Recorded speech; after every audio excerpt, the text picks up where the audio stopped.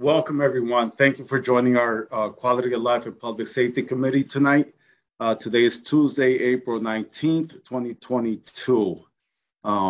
So just want to share a little information here. This meeting is being broadcast and streamed from the Hartford Public Access TV, Comcast, and Frontier Government Channel 96 and 6032.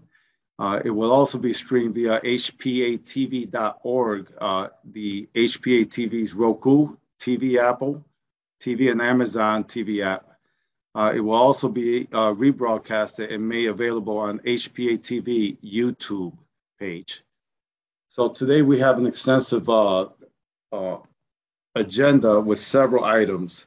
And before I begin, I'd like to introduce everyone. So we have Lieutenant Zarger. We have our Councilman Nick LeBron. We have Councilwoman Shirley Surgeon. We also have assistants to Majority Leader Councilman T.J. Clark II. And we have our assistant Haley Green Ortiz and Noelia Ortiz. And we have Corp Counsel here, Attorney Natalie Fiola Guerrieri. And also Chief Barkle from the Hartford Fire Department, Director Webster from ES&T. We have Lieutenant Anthony Pia. We have our Chief of Police, Chief Jason Thody. We also have Director Kim Oliver. We have Sergeant Chris Mastruani. And we have Sergeant Anthony Rakowski. Did I pronounce that right? We also have our Assistant Chief of Police as Kenny Howell. I'm not sure if I'm missing anyone. I think I have that covered. And before we start, I would like to ask for Lieutenant Zarger to please announce the missing person. Good evening, Councilman. So I'm going to show the picture in a second. I just want to read her name first.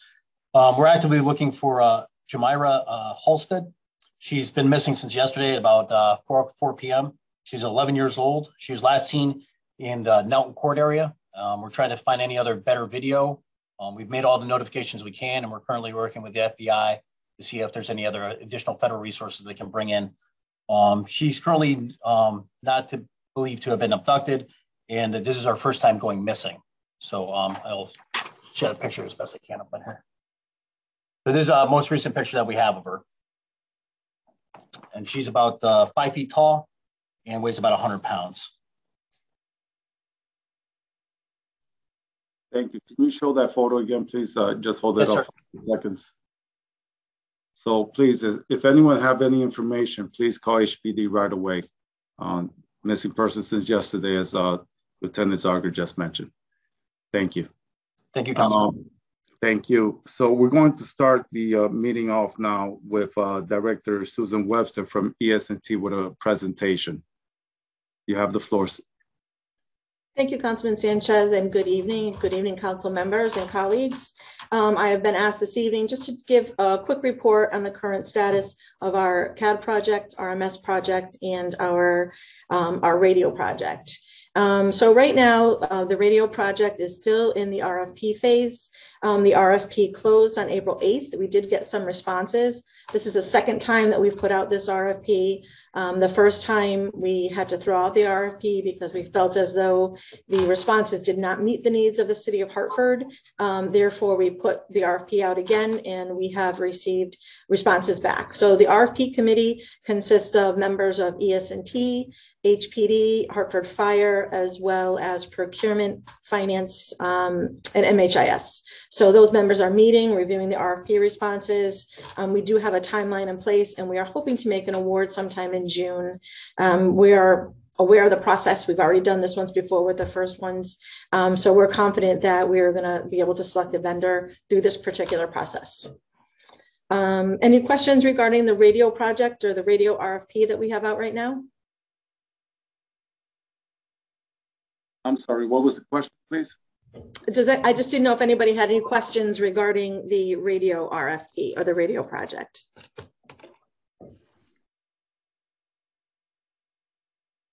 If not, I will move on to the CAD RMS project. So on March 18th of last year, we cut over to our new CAD system. It is currently fully functional. We are working on just some other tweaks to the system with both HPD, our dispatchers, and Hartford Fire. We are completing the data conversion of the records management system. We are scheduled to have that complete by the 5/18 of 2022, meeting weekly with Central Square, the PD, and Fire as well, to hopefully move that process through quicker as we can. But right now we are on target to cut that over on 5/18. And that's really all I have, unless anybody has any questions for me regarding either of those two projects or anything else I can answer. Yes, I do have a couple of questions. My question with ES&T has to do with the compatibility of the system with the radios, communication through those radios, and also I'd like to speak about the staffing at ES&T and how do they prioritize calls.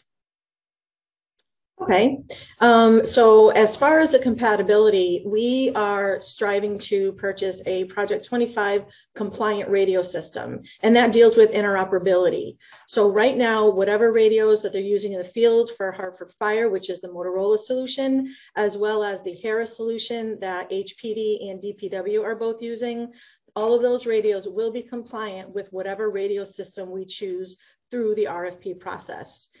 So there should be no issues moving forward once we upgrade to a digital system. The current system is analog, but once we move to a fully digital Project 25 compliant system, everything should be compatible. And those are standards of the public safety industry. Okay, so when we got this new system a couple of years back, I think it was pre-COVID, right? I thought we were going to eliminate the analog system. Yep, and that's what the RFP process is doing, Councilman. So this RFP is going to replace the entire citywide radio infrastructure, and we will remove the entire analog system. Everybody will be switched over to the digital system. Currently, the only ones on a digital system is Hartford Fire, and we are connected to the state of Connecticut, and we can utilize that digitally. Hartford Police and DPW are using analog, the analog system, but their end user equipment is digital ready. So once we switch over to the system, all of theirs will work with the new system. So then let me ask you this. Has the HPD or HFD been invited to participate in the usage of these radios for compatibility and also for service and to find out if there's any kinks that needs to be taken out? Yes, as a matter of fact, we have members of Hartford Police and Hartford Fire sitting on the RFP committee. Okay, and you give the date on when to expect the bid finalized? So the RFP closed on April 8th. Well, we are currently putting everything together, making sure all of the vendors were compliant with the RFP, and the committee will start to meet again, and we anticipate to have an award sometime in June of this year. How many bidders? I believe there are 3. Okay, and you know, in the past, I've requested emails for updates, and I have not seen any yet. Please make sure that we receive an update on who received the award for this bid. And I would like to be a part of this process, as well as my colleagues, so that we can see how this is operating. As the RFP process? No, not the RFP process. After they come in, after you award the bid, I'd like to see how the equipment is operating with the fire police. Any question from my colleagues? Councilman LeBron? Yes, through you, Mr. Chair. I'm sorry, 1 minute. I'd like to recognize our Council President, Mally Rosado. I'm sorry, I didn't see you on the screen earlier. Yes, through you, Mr. Chair. And maybe this question is not for this meeting. I know it's a hefty agenda, but just curious if you could give us a brief update, Director Webster, in terms of the EST's integration with the iHeart team and how that's coming along. Oh, absolutely, Councilman LeBron. Councilman Sanchez, do you want me to answer that question now or finish the questions that you had proposed? I believe, yeah, you can answer that question and then we'll go back to the staffing, but I believe we have Jameson Ball here also to speak on that. Okay. We are so excited about the HEART team. I have been involved in the process since the beginning with Chief Thody, Chief Freeman at the time, and now Chief Barco. HPD was the first ones to kick it off, where they were requesting them in the field and working through our dispatchers. Just last week, we implemented a new protocol where the dispatchers are interrogating callers. So if they are having mental health issues and we feel as though it might be a good response for the HEART team, we will dispatch the HEART team. We communicate with them via telephone, and then they sign on through the PD radio system in order to communicate back with dispatch.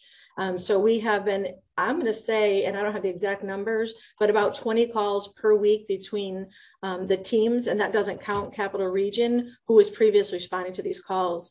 So we're super excited. It's going very well. And we've actually had people from other municipalities reach out to see how things are going and see if this might be something that they can implement in their community as well. Thank you, Director Webster. And through you, Mr. Chair, just following up, Director, in terms of anything, in terms of operationalization, you know, we were on multiple meetings together. And so if there's anything I can do to be of assistance, or my office as well, please feel free to reach out, particularly around the iHeart team. Thank you, sir. I appreciate that. And Officer Lieutenant Sergeant Ball, what's your title? Jameson Ball? Oh, sorry, just getting off mute. How are you this evening? I'm doing it's Officer Jamie Ball. Okay, and can you speak on that as well? Speak on what? On Councilman LeBron's question, or are you here for the Project Lifesaver? So I'm here for the Project Lifesaver piece. Okay, thank you. Any question from any of my other colleagues? Council President Rosado. Chair, I just want to commend Susan Webster for the amazing job that she's doing. So thank you for your leadership. Thank you, ma'am. I appreciate that. Thank you, Director Webster. Appreciate your presentation. I'm looking forward to learning more about this implementation and programs, and also the CAS system. But I do need to hear about the staffing on ES&T and how do they prioritize the calls? Okay, so those are two different questions. So I'll start with the prioritization of calls. So as those calls come into the dispatch center, the dispatchers follow a certain protocol as they're asking questions of the caller. So first they identify whether it's a police, fire, or EMS related call. There are different protocols that we follow. Safety is our number one concern. And based on what the nature of the call is, those calls are prioritized into three levels: A calls, B calls, and C calls. A's being the highest priority, C's being the lowest priority. Fire has A and C calls, and law enforcement has all three of those, as an EMS has A and C calls as well. So based on what the particular call is for, if it's any violence, if it's involving a weapon, those are all A calls, domestic calls, and such. I mean, I can go into that more in depth, or I'm not sure exactly sure, how much of an answer you want on that question, but those call takers are trained in how to prioritize those calls and what questions to ask callers when they call into the communication center. So we know how quickly we need to have the responders get to the scene. And that's all in the CAD system. It also tells us how many officers we need to send, how many pieces of fire apparatus need to go, if we need a paramedic level or a basic level ambulance. Did that answer your question, sir? Yes, but for example, if there's a call for, let's say there's a domestic call, right?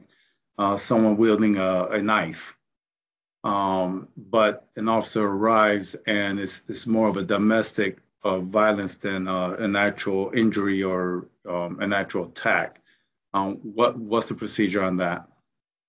So once the officer gets to the scene, they're in control of the scene, and they will dictate whether they need any additional officers, if they need an EMS response to the scene. What we do in the communication center is we try and gather as much information as we can from the caller, determine if there is a life safety issue, and then we prioritize the calls that way. So if it's a call where someone has a knife and it's a domestic involved, we will prioritize that as an A call because there's life safety at risk. We'll get multiple officers to the scene as soon as possible. And once they get there, if they downgrade it or they cancel an ambulance because there's no need, but the officers, once they arrive on scene, they can ask for additional resources or release resources if necessary. So are the officers that respond to these type of calls, have they received training to identify if it's a mental illness? Once the officers arrive on scene at the call, I can Yes, and defer to Chief Zodi to answer that question. Chief?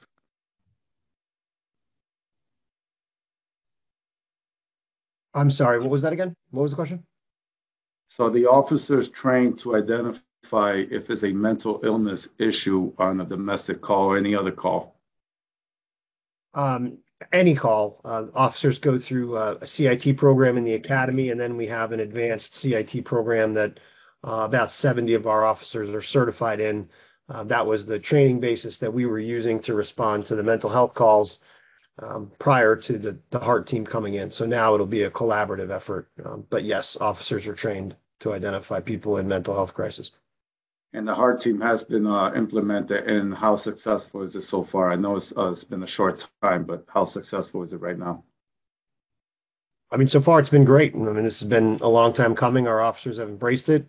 This is a much better solution than having clinicians that are better trained, that are going to follow up and provide long-term care versus an officer, going oftentimes. Making the call more tense and only being able to provide, Band-Aid solutions. We don't have the ability to do the long-term work that the HART team is going to be able to do. So far, it's been great. Okay. Thank you for that, Chief. And Director Webster, how about the staffing there? How is that this moment?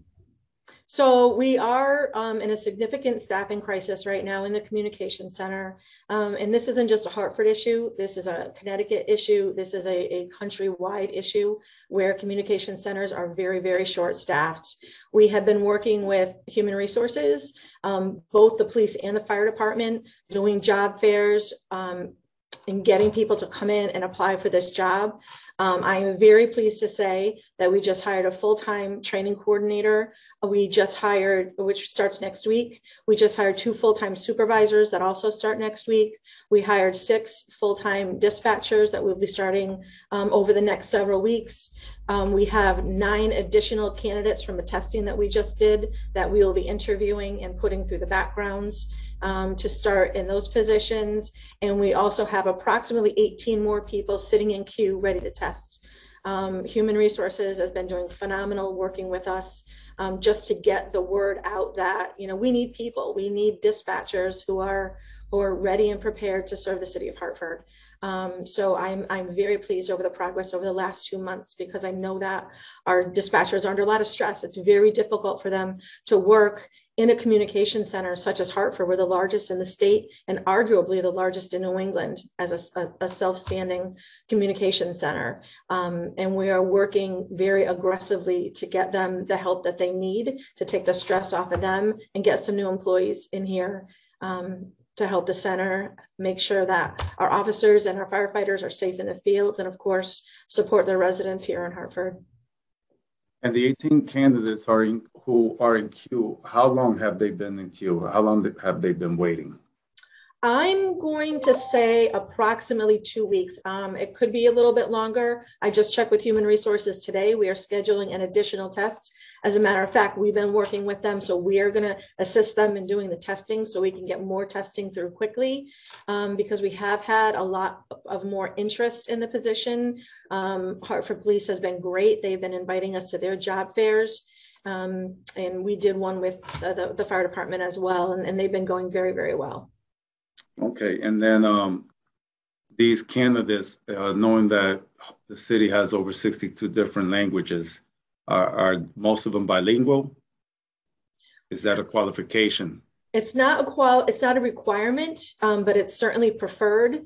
And if we had two candidates with the exact same amount and they came out the same on the list, and one spoke Spanish and one did not, we'd obviously take the Spanish speaking individual. That goes with Hartford residents as well. Right now, unfortunately, we aren't afforded that ability to do that because we need people to come in and get trained as good dispatchers. That being said, we do utilize two different language lines, one that's done through the state of Connecticut through the 911 system, and one that we use through the city of Hartford. So if in fact we're unable to understand the language and we need a translator, we have a choice of these two different services that we can use.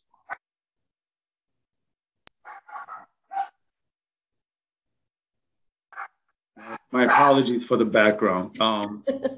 So I think that's all I have for you right now, Director Webster. Thank you for your presentation and thank you for the hard work that you've been putting into making the ESCC successful. Thank you, sir. Give me 1 second, everyone. Council President, can you take over for a second, please? Next item will be, we're going to move to item 2.5, which is a resolution stating that the City of Hartford Public Safety Agency, the Hartford Police Department, look into implementing Project Lifesaver. And I believe we have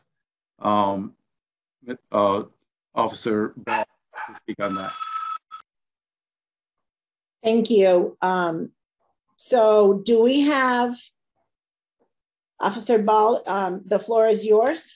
If you can shed some light on this resolution that Councilwoman put forward, or Councilwoman, did you want to speak first before we turn it over to the officer? If you don't mind, the floor is yours.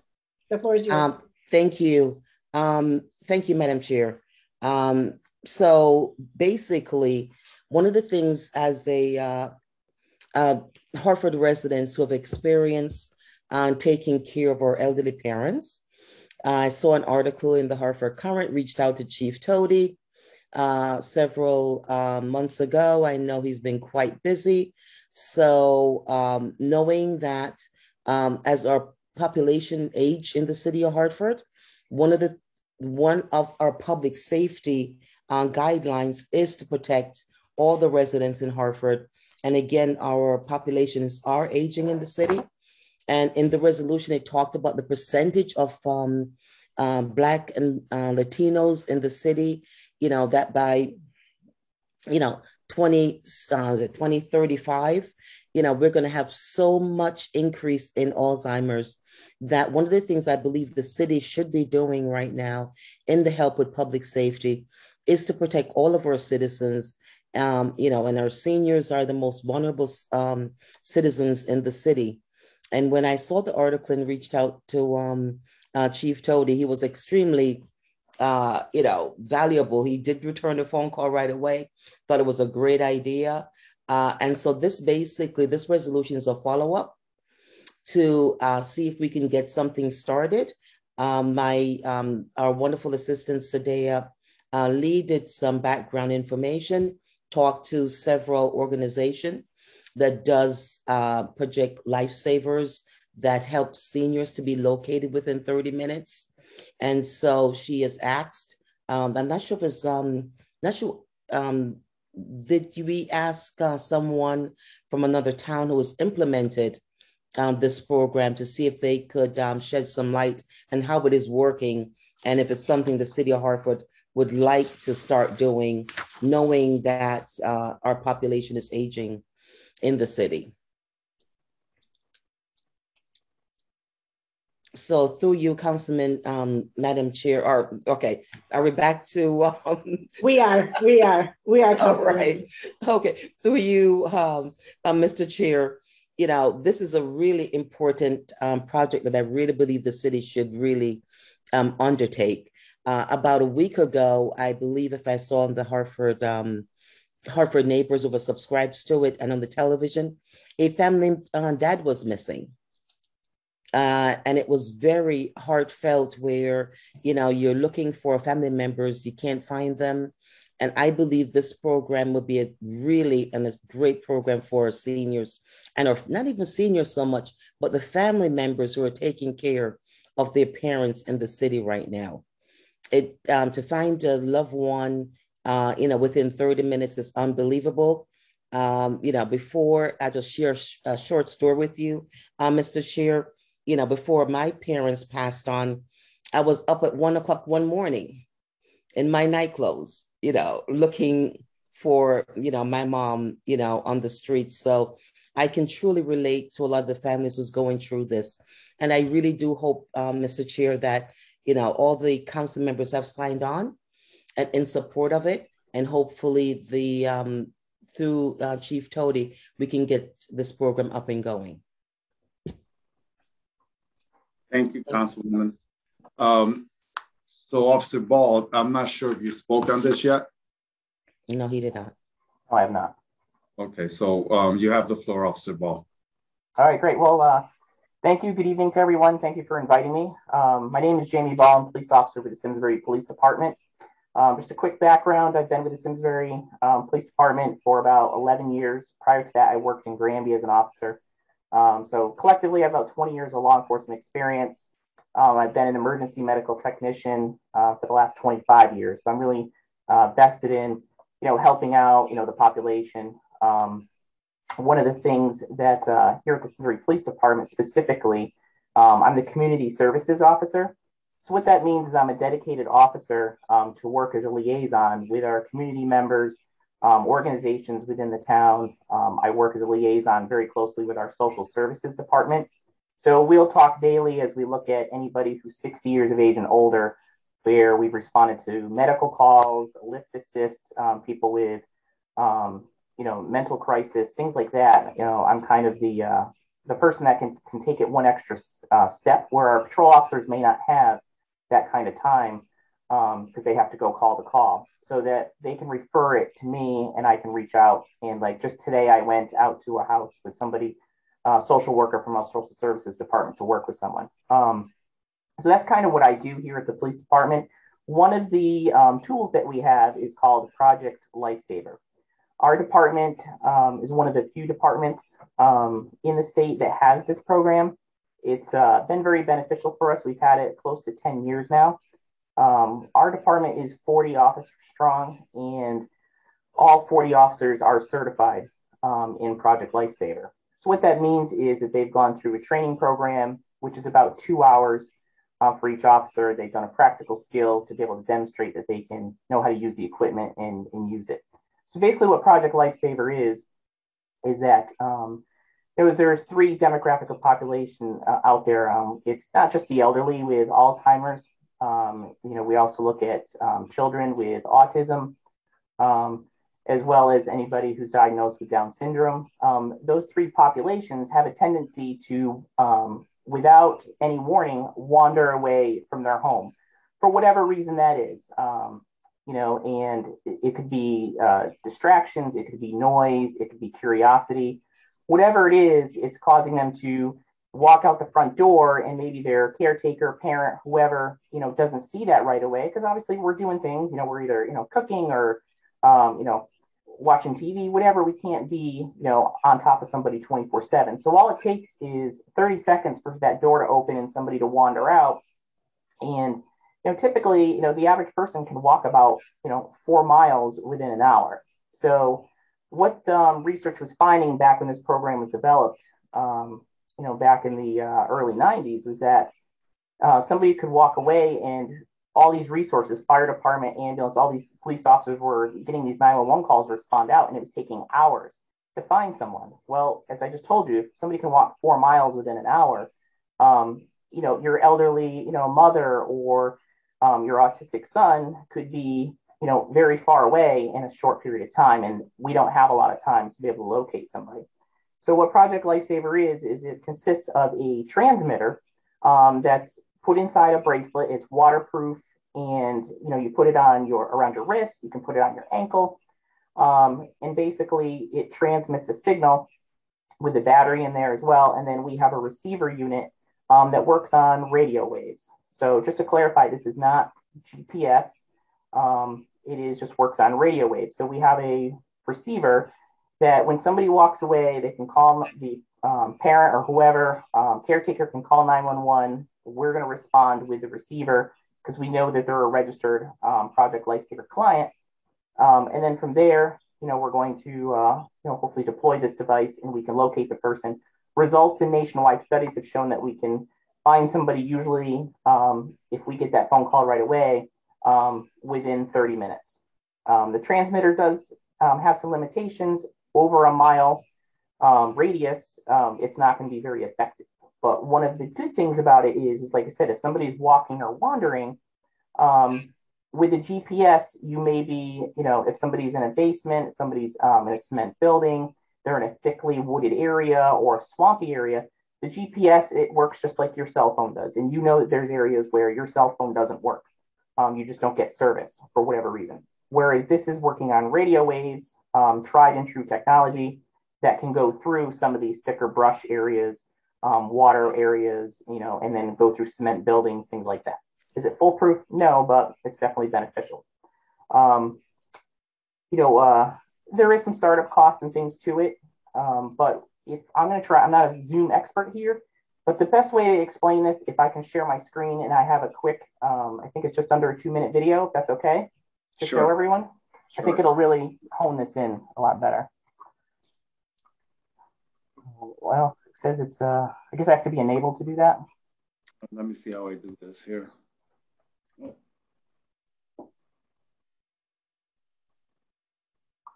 Let me see here.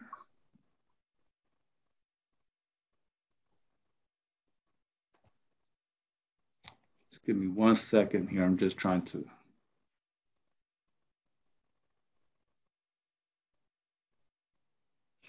Councilman Sanchez, yes. If Officer Ball, if you wave over his picture, it'll give you the option to make a host in the right-hand corner if you do it over his picture. Already a co-host. No. Oh, there already is a co-host? Okay. Yep. Yeah, I have to find this name. Here we go. No, it's just, how about now? Yep, looks like that worked. Okay. Let's see.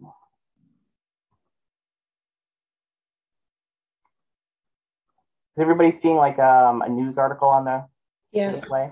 Okay. So yeah, it looks like just under 3 minutes, and this happened here in Simsbury. Imagine the panic that would set in if your child suddenly turned up missing just by wandering off. So tonight we're learning about a once missing 5-year-old who was brought back home safely thanks to a new piece of police equipment. Fox 51 John Charlton shows us how it works.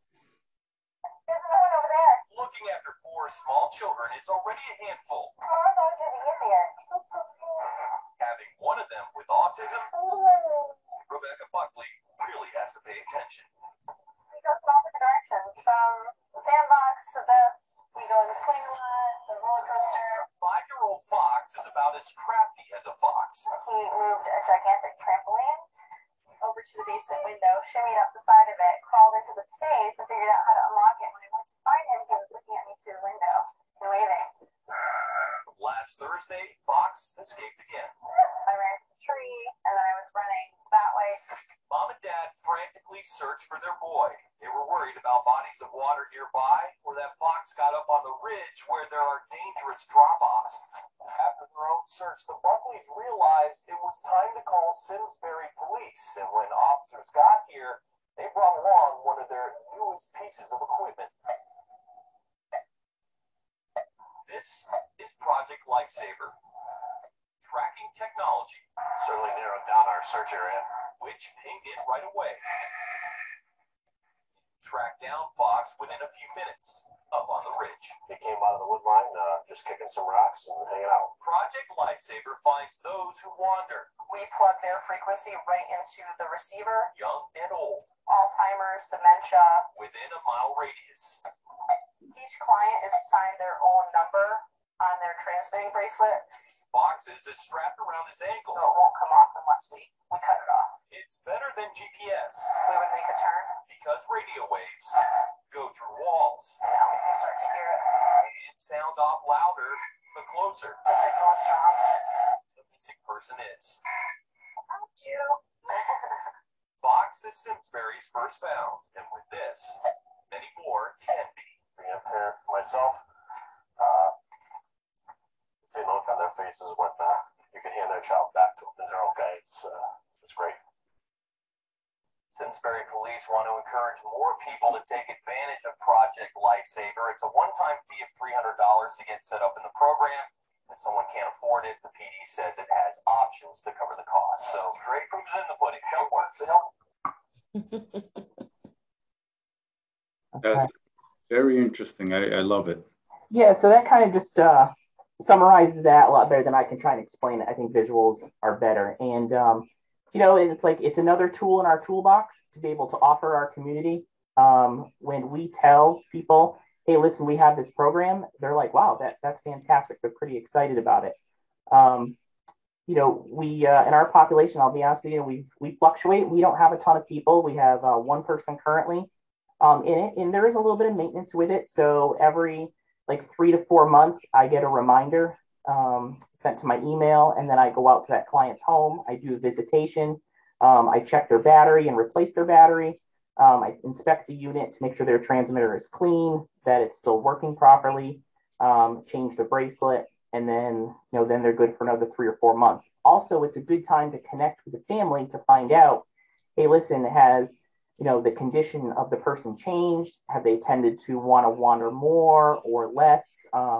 Sleeping habits. It's kind of a good way to just still stay connected with that person and update our files. So that way, if at 2 o'clock in the morning a police officer gets a call, or it's 4 o'clock in the afternoon, any officer can pull up their name, see the latest information, and use that when they respond out to the home. So we're constantly on top of things. So it has been very beneficial. Since that news article, we have had a couple other successful stories as well, where somebody's wandered off and it's been a quick find. So like I said, I think the one big thing that I want to portray to people is that it's not a GPS unit. So everybody's situation is a little different. If it's something where, the person, hitches a ride or whatever, and they're on the other side of town or other side of the city, clearly this isn't going to work. But for the person, like in this situation, this child that ran out the back, the home, was just curious about the woods for whatever reason, and it's a really rocky, mountainous terrain there. And again, our officers, came to the police department. I'll show you real quick. We have in a black backpack where all the officers know where it is. They can grab that and respond directly to the scene with that transmitter and receiver, and they can immediately start that search. So Officer Ball, what are the annual fees?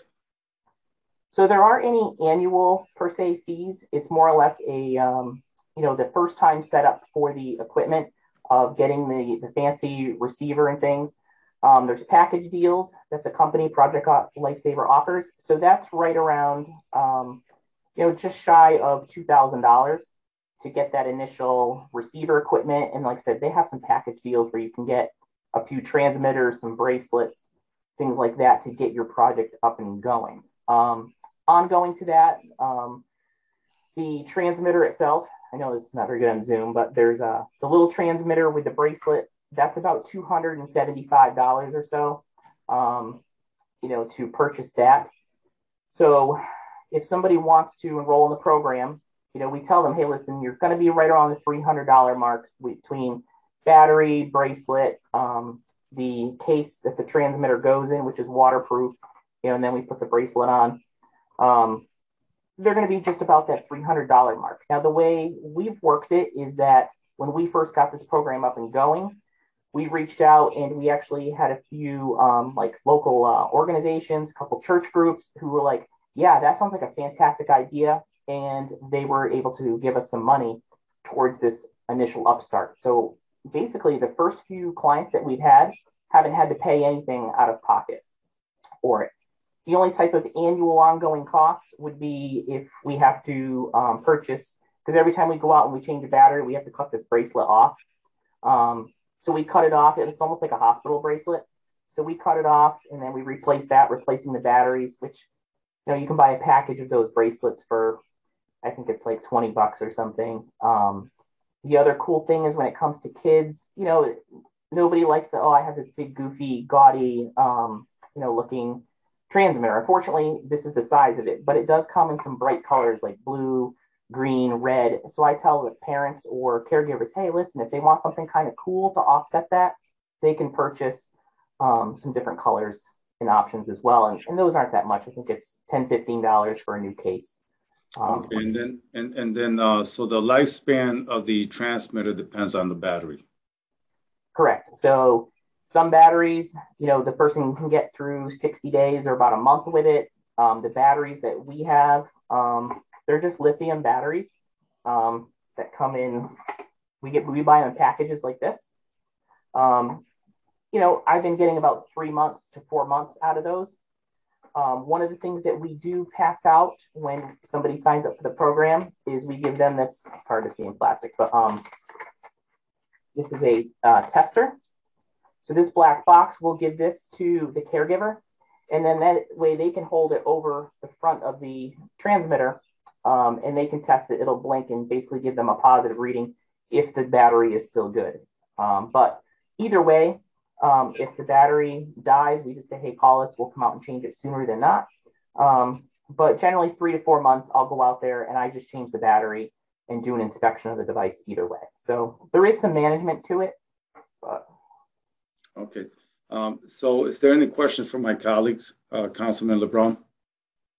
So thank you for the presentation and your commitment to this work, and thank you and through you, Mr. Chair, and thank you, Councilwoman Surgeon, for putting this through.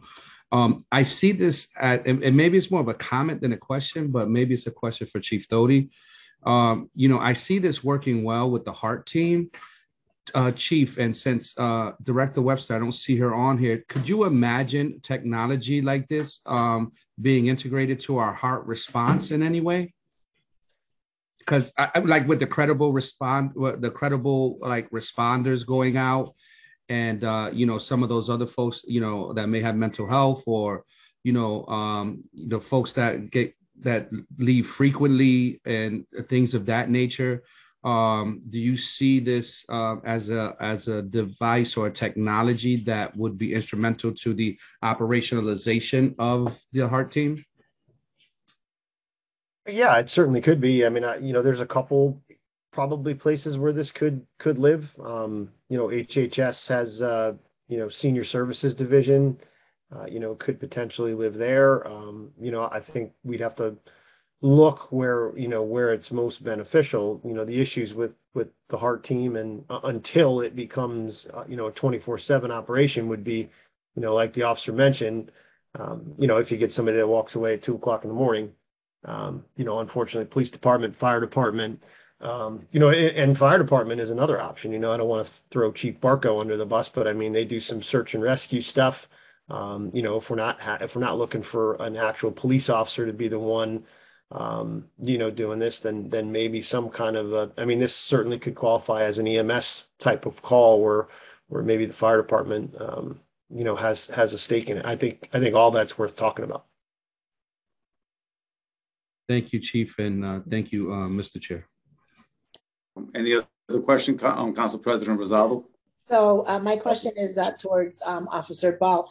How many instances, or could you give us any examples where you have found someone that has left their home and have had to call a crisis response team or a family member to come to the scene?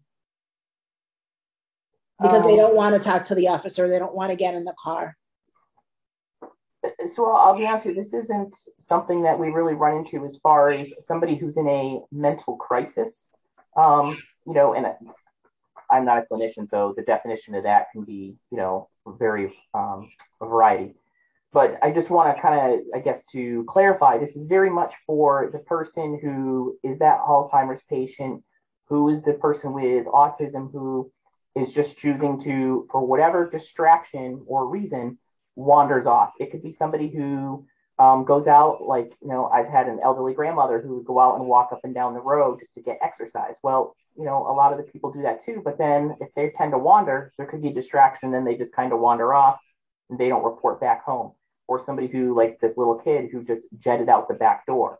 That's more the situation. So it hasn't really been anything where, part of one of our policies is that, we're going to dispatch, the fire department, the ambulance to assist us with helping to locate, to have all resources on hand.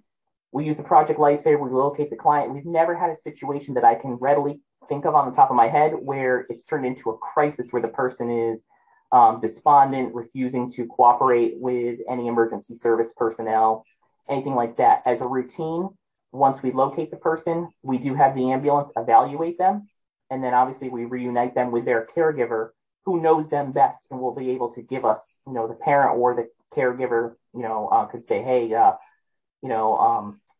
this person is not acting right, because we've only met them for 30 seconds versus the caregivers with them, obviously living with them, most likely 24/7, and will know, is that person operating on a normal, or is this person off skew other than just walking away today, and can help make the decision, do they need more definitive care of being transported to the emergency department for a further evaluation. So I guess the long and short of it is, not really.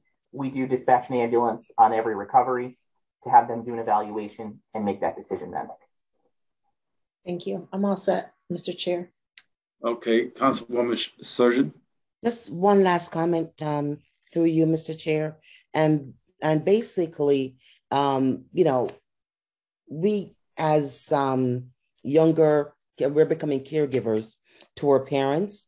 And when we talk about public safety in our city, this is part of public safety. This is another way of our community, looking at public safety, not just as, locking up someone or, providing that side of it. These are some good public safety tools that we as a city of Hartford can extend to our residents. And I know the cost, the council president asks, how will we pay for this? Well, one of the things is, we have our residents, and we as our residents age, we have to look into our budget and see if there's something we can do. But we also can apply for grants. There's so many different organizations out there that work with the senior population, and as Chief Tody talked about, HHS, which I never really thought about, going to that department. We have senior centers in our city. This is a great program for programs like that, because unfortunately our residents have walked off from some of those programs, and everybody's trying to be calling the fire department, the police department, calling the hospital. So I think this is a great opportunity for us, to provide this sort of support to our residents, to the city. I completely agree with you, Councilwoman Surgeon. So with no other questions from my colleagues, first of all, I want to thank you for your presentation, Officer Ball, and explanation in the video. I think it's an excellent idea. And I would like to entertain a motion from my colleagues on this resolution. So move, Mr. Chair, to move this resolution back to council with a favorable recommendation. I second. Okay.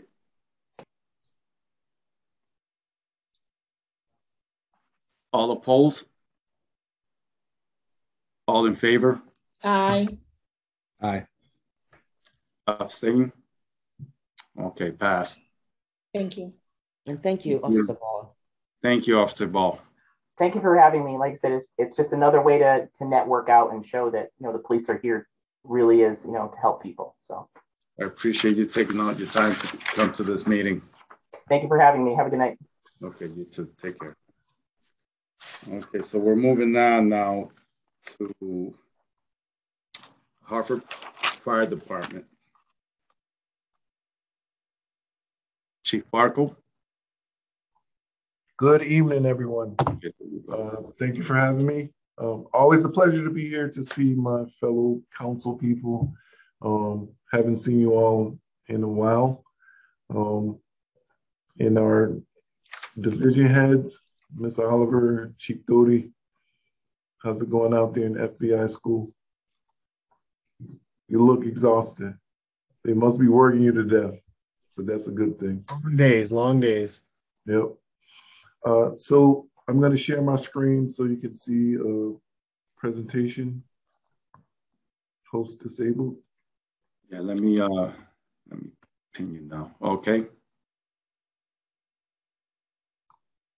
You should be all set there. All right.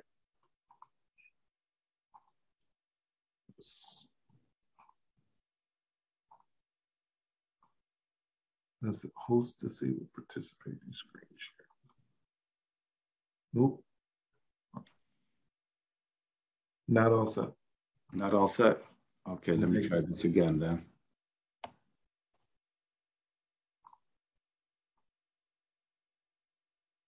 Yeah, you should be able to share your screen. I have you pinned.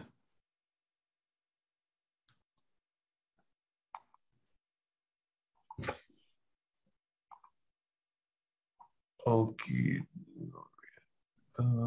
This one. All right, can you guys see that? Yes. So the general updates for March. So no PPE procurement needs at this time. We have 0 members out on COVID-19. And as far as the pandemic, we continue to monitor the pandemic supply needs for the city and throughout city employees. As you may be aware, we stock some home test kits and COVID-19 supplies, as well as N95s and KN95 masks. We have a large supply in our warehouse. So whenever the need arises through a collaboration of the city and Health and Human Services, we usually deliver those supplies when needed. And also, as well as we deliver them upon request to division city employees through their division heads. So we recently had promotions. We graduated 20 new firefighters from our academy. We promoted 32 people as of April 1st, which included 2 district chiefs, 2 fire captains, 1 special services captain, and 5 FMO lieutenant, and 16 drivers.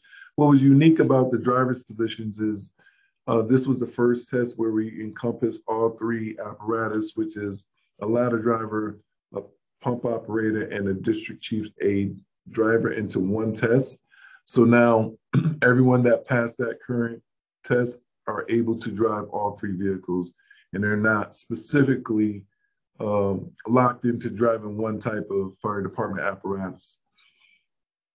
So we did an event on April 4th in conjunction with Local 760 and the UAPFF International Firefighters.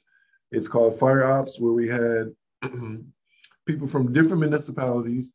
We had our risk assessment manager for the city. And what we do is we bring everyone down to our training academy at 1 Fisher Road. We get their vitals, we suit them up in fire department PPE, bunker coat, bunker pants, boots, gloves, everything we wear to go into a structure. And we take them into our burn building so they can kind of see, they get a fraction of what it is we do on a daily basis in terms of structural firefighting. We show them how to force doors. We show them how some of our fire equipment works. We also gave them the opportunity to maneuver a hose line in 0 visibility conditions so that they can understand what it is that we do.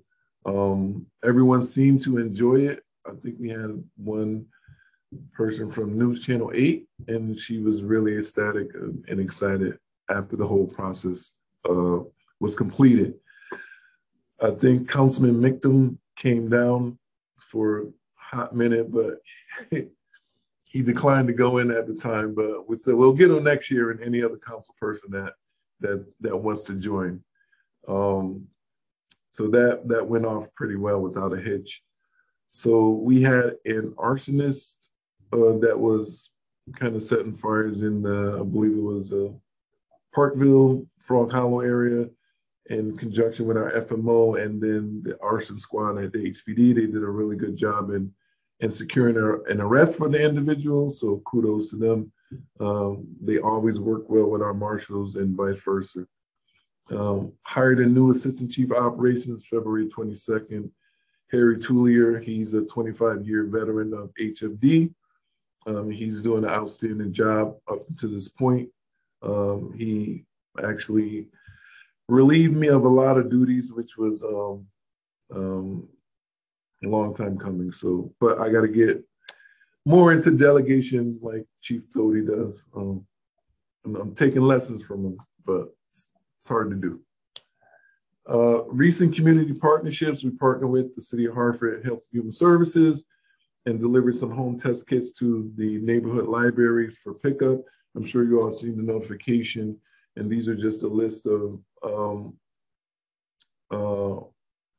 test kits that we handed out since December.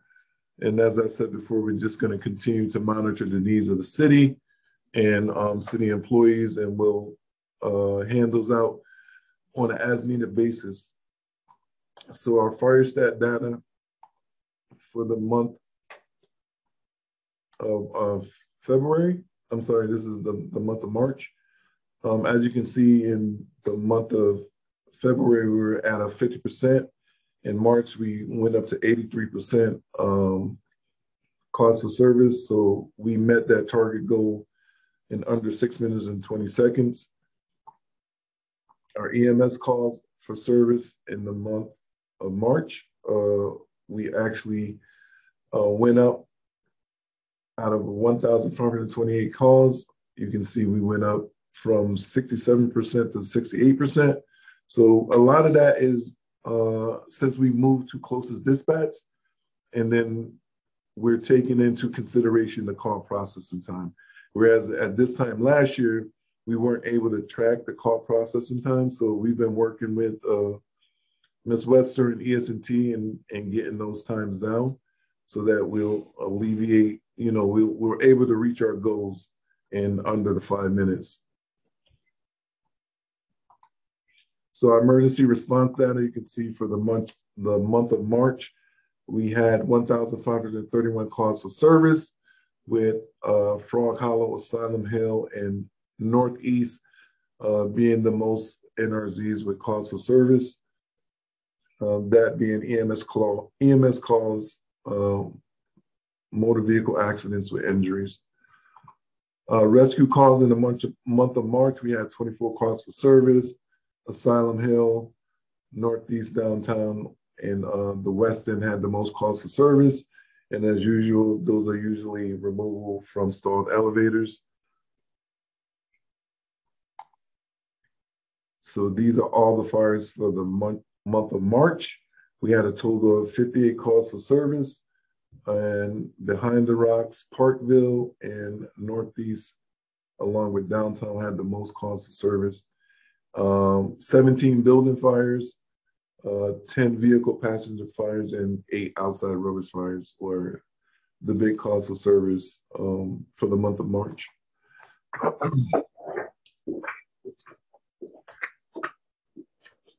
It always does that when I'm on camera. So location of structure fires in relation to firehouses, you can see in the right column the incident number and the response time. So if you look in the map area, you can see Engine 7 had 2 fire calls for service. Engine 10 had none. Engine 1 had 2 in their area. Engine 15 had 2 in their area, and then 14s had 3. So those are the fires in relation to the fire stations. The next slide is our demographics. We're at a total of 334 people, which puts us up with the 20 graduating, 354. So we're getting closer to our maximum number. The demographics, you can see we're pretty much even across the board in terms of ethnicity, 31% Black, 34% white, and 35% Latino. Any questions? Yes, I have a couple. If you can, well, you could keep the screen up. So what's the maximum number for the fire department is required? 364. 64? Yes, sir. All right. I just want to go back to, you mentioned there was an arsonist in the Parkville area. How many was it determined how many fires they caused? So I know at one point it was some, I believe it was some, I'm not 100% sure how many fires they charged them with, but in that particular area, we had between 3 and 4 fires.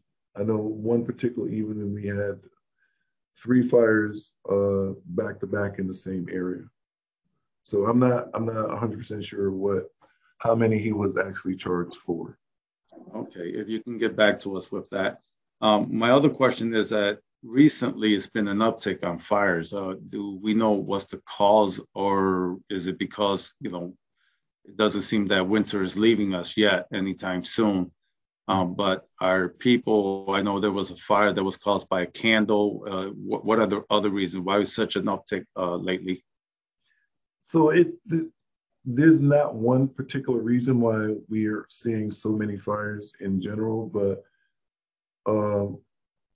in relation to just the common types of fires from smoking in bed, like you said, candles, or maybe an electrical outlet that malfunction, but there's not one specific reason that we've been seeing so many fires.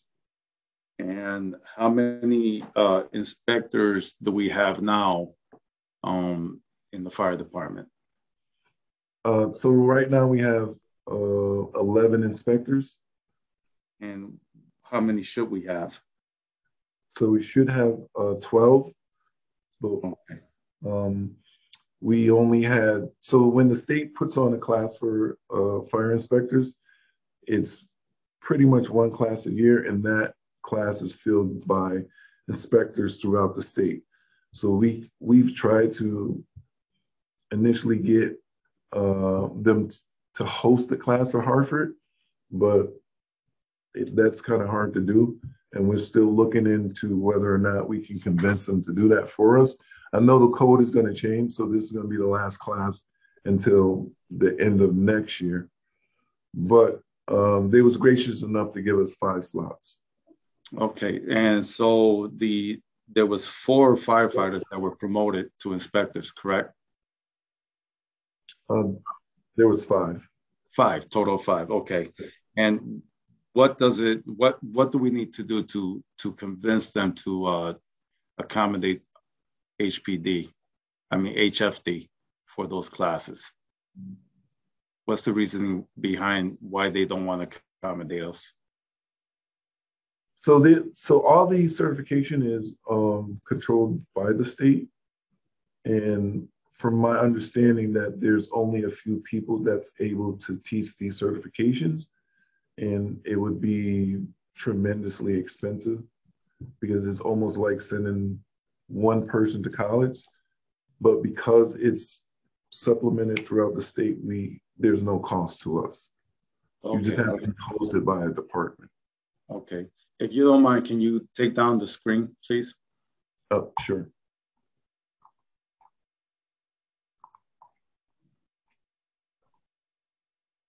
Just want to be able to see my colleagues so that I can identify them for any questions.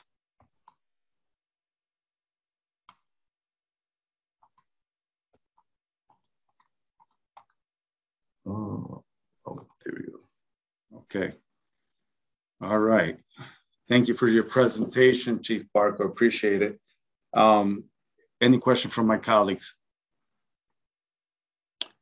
Councilwoman Surgeon. Thank you, Mr. Chair. I just want to take a moment of your time, Mr. Chair, to thank the fire chief and his department. We had not sure what alarm fire we had on my street last night. 11 people have been unfortunately, displaced. But I want to comment. I want to also want to commend the fire department because they were able to contain the fire to just that one home. As windy as we had last night's weather, the fire department did a fabulous job. The residents were extremely happy, especially the property owners next door. So I just want to thank Chief Barco, and I want to thank all the members of the fire department that were able to, save a couple of the houses on my street last night. So Chief, thank you, and thank your detail and all the, I believe 11 company responded to this fire last night. And so thank you so very much for all your efforts and the efforts of your members on behalf of the residents of the city, and also on behalf of the residents of my street, who was extremely happy and pleased with the service they received last night. So, Mr. Chair, thank you for allowing me to thank the fire department for their efforts last night. Thank you. Any other questions or statements? Okay, so we're going to move on to item 2.7, presentation for the Hartford Police Department, Chief Doty. Good evening again. So Chief Howell has our PowerPoint back there that he is going to go through. Before that, I'm going to have we have our Sergeant Rykowski is our supervisor in the arson section, and he can give you just a quick update on that serial arsonist that you mentioned earlier, since we do the criminal investigation side of that. So Sergeant Rykowski, take it away. Good afternoon, Chief. Thank you. So in response to the arson arrest mentioned, it was Rafael Concepcion who was arrested. We had gotten some pretty good video, and he was located by our patrol officers after the day after the large fire on Heath Street, and he wound up admitting to his involvement in 6 total. We currently have him charged for 4 of them. He's on a $500,000 bond, and there's 2 additional warrants pending for him right now at court. So that's just a little more on that. So, great job. Thank you. Sergeant Rykowski, this individual, is there some type of mental illness with him that he started these fires, or? According to him, he was high on some form of narcotics. We don't know what. It's our belief that it was PCP possibly.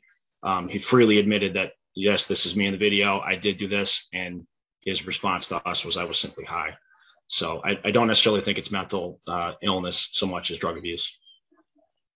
Okay. Thank you for that. Right. Thank you, Sergeant.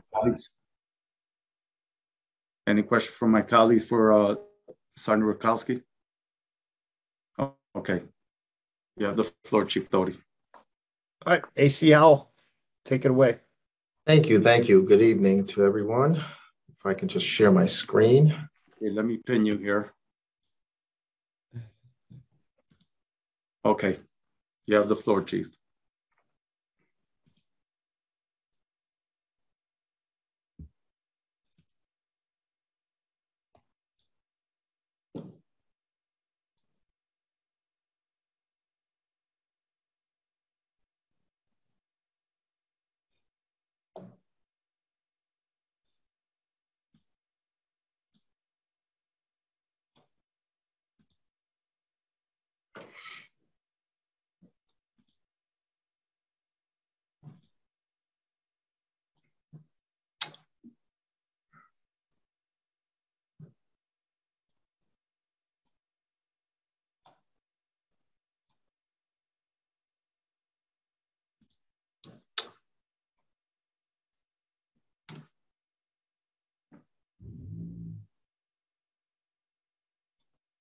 Just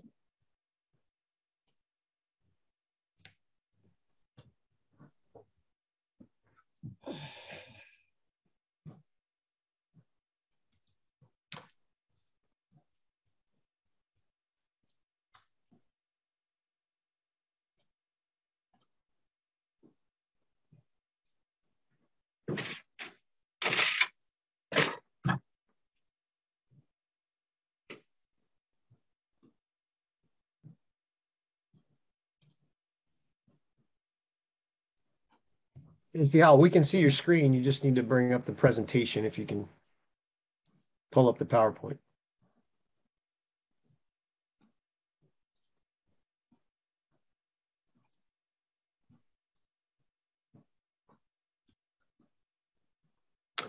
Can you see the screen? The PowerPoint? Yes. You can see the screen, but you just have to bring up the PowerPoint. There you go. All right. And then just.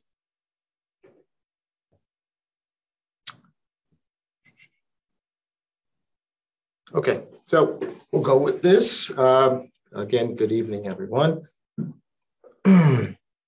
Okay, so I am going to talk about the crime update, CompStat numbers, recent homicide arrests we made, and firearms arrests, and city events. So if you look at the CompStat, this is for the week of April 3rd through April 9th. I'm over to the left side of the green area. As you can see, there's one homicide. Compared to last year around this time, there was none. That homicide is 127 Bedford Street. Officers responded on that Monday at 4 o'clock. Excuse me, AC Howell. Can you enlarge that screen? Can you make it bigger so that everyone can see it?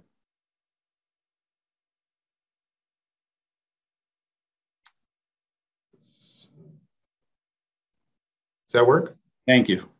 Sorry. Perfect. Thanks.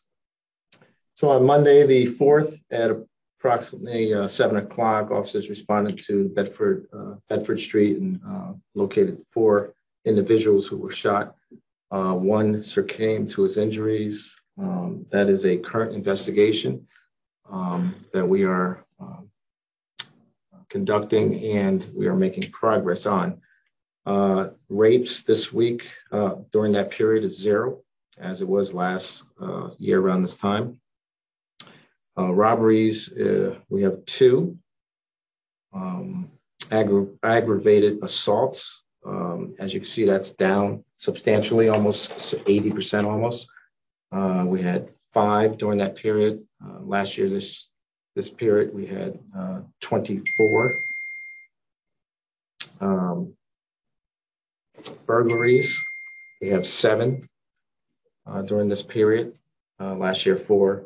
And auto theft, we have 50. And as you can see, that's down. Last year, this time we had 63. And I would like to attribute that to the Greater Hartford Regional Auto Task Force. I think they're doing a great job. That was Chief Doty's idea. They're out there. I think they're making a substantial difference in the auto thefts. So shooting incidents, we have 2, as we did last year around this period. And the shooting victims are up by 2. So we have 4 last year, around 2. And of course, these are the numbers here in this light orange or yellow area, year to date. And as you can see here, the homicides are up by 66%. Rapes are 0%, 5 and 5. Looks like the robberies are slightly up, and the aggravated assaults are down substantially from last year, which was 186. Now we're at 88. Slightly up is the burglaries, and larcenies are down slightly, as well as, again, I think the task force is doing an awesome job. Year to date, we're at 120, and last year we're at 158. Shooting incidents are down by 27%, and shooting victims are down by 22%.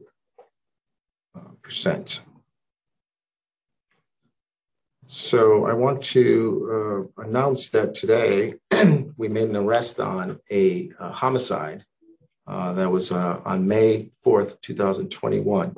So this is the second arrest. So on that date, May 4th, 2021, we responded to 19 Norwich Street on report of gunfire, and we found 3 victims. 2 had non-life-threatening injuries. 1 had succumbed to his injuries. We previously made an arrest, and as of today, we made a second arrest. So kudos to our Major Crimes Division. Lamont Fields, and there's his date of birth of 9/28/97 of Hartford, was arrested for conspiracy to commit murder, and criminal possession of a firearm.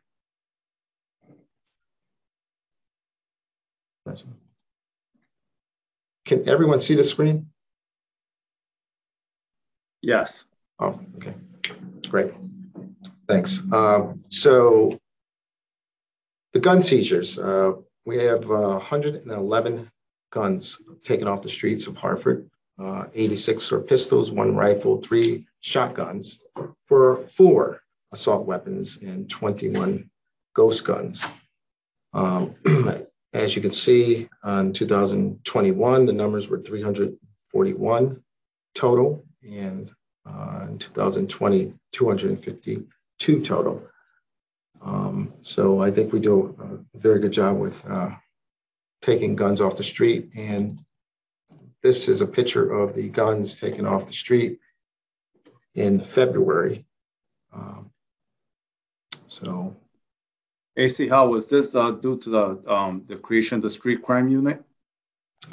Yeah, so we have the street crime unit out there, but they work in conjunction with the vice intelligence and so forth. So it's a collaborative effort. They all work together. They all share information, and this is the results. So our department is doing an awesome job with, getting these guns off the street, and we will continue to do such. And on the flip side of it, it's the drugs, right? So we have fentanyl. Look, 15,000 bags. That's a tremendous amount of fentanyl that we took off the street.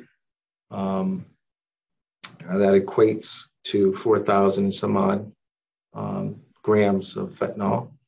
We took off 674 grams of crack, and cocaine, 15,000 grams of cocaine.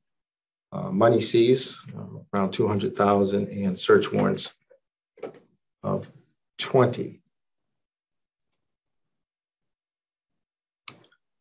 Okay, so the stolen automobiles, again, I credit this to the task force. They're doing a wonderful job. As you can see, we're at 54 year to date. And last year we were at 120, 188. They are working hard to reduce the incidence of stolen auto. And it's a task force with a collaboration of multiple towns. And the towns are actually willing and excited to assist Hartford in this effort. And they are doing most of the work, of course, in Hartford. So some good highlights here are that we are graduating 12 Hartford police recruits on May 13th. So all is welcome, and the council will get an invite for these 12 recruits. And on the 5th, we are actually graduating 1 recruit from the New Britain Academy. In the pipeline, we have, we're processing about 95 people now. And just behind them, we have about 120 that's about to be processed. So with those numbers, I don't know what we'll end up with, but the chief wanted to put the classes together, and we might get a substantial class come August or September. So look forward to that. Yep. So what's the maximum per class? It's I believe it's 32.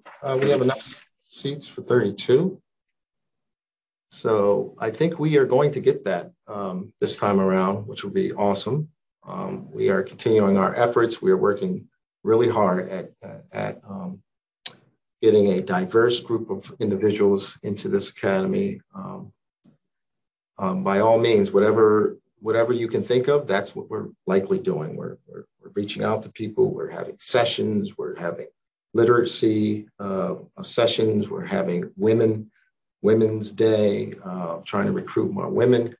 We're out there. I personally went to one of the written practice examination, which is awesome that we give that before they take the actual exam.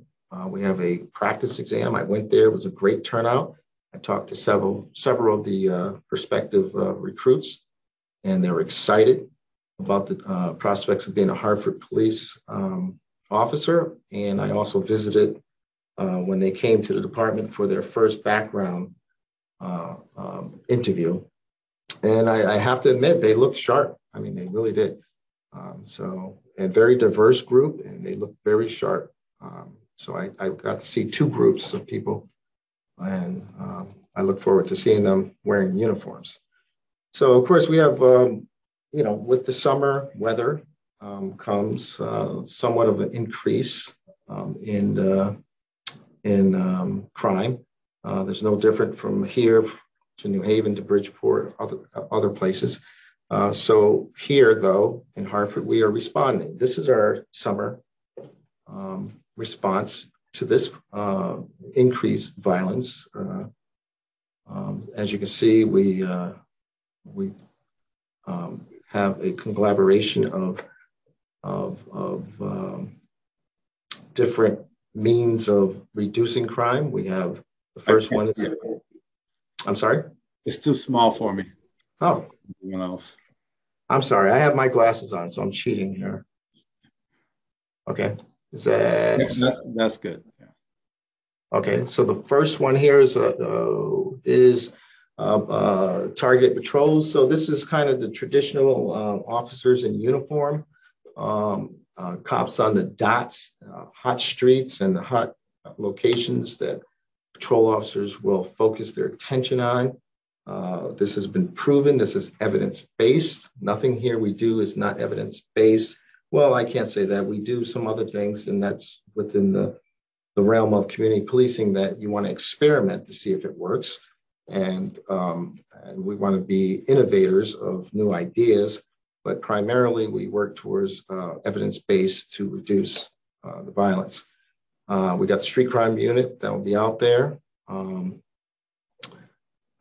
We also have directed traffic patrols. So those motorcycle units, the traffic checkpoints, DUI checkpoints, they'll all be out there. And these, the traffic unit will be focused again on hot spots and hot streets and locations where we have seen high levels of violence, or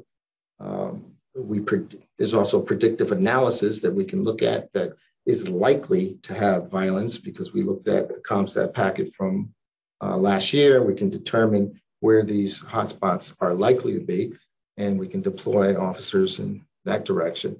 We have the narcotic unit that will be out there. We have the crisis incident response team that will be out there. And that, I believe, is also our chief's creation, which is the non-fatal shoot team who investigate shooting. So I believe this came out of Denver, Colorado, where it was experimental, and then it was a success that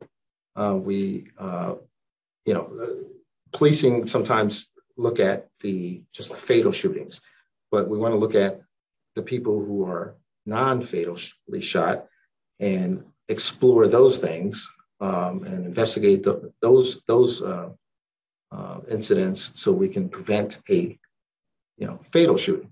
So I believe this has been a success. That team goes out, they analyze the data, they collaborate with the other teams to do their best to reduce shootings in the city. We have community engagement. Of course, we will never stop with our community engagement. That is part of the community policing efforts and that we are committed to, and we will always be part of that. And we welcome our community to talk to us, to sit with us, and to come up with ideas on how to better police their neighborhoods. So we are always out there. Greater Hartford Regional Auto Task Force, I spoke about that. It's a success. Chief Doty has mentioned how the other towns are just excited to work with Hartford police officers. And that says a lot, you know, that they're just excited to be with us, to not only work with us, help us reduce crime, but to learn from us so they can take it back to their communities, which is a great thing. And we utilize them because the more the merrier. So then we have targeted warrant roundups.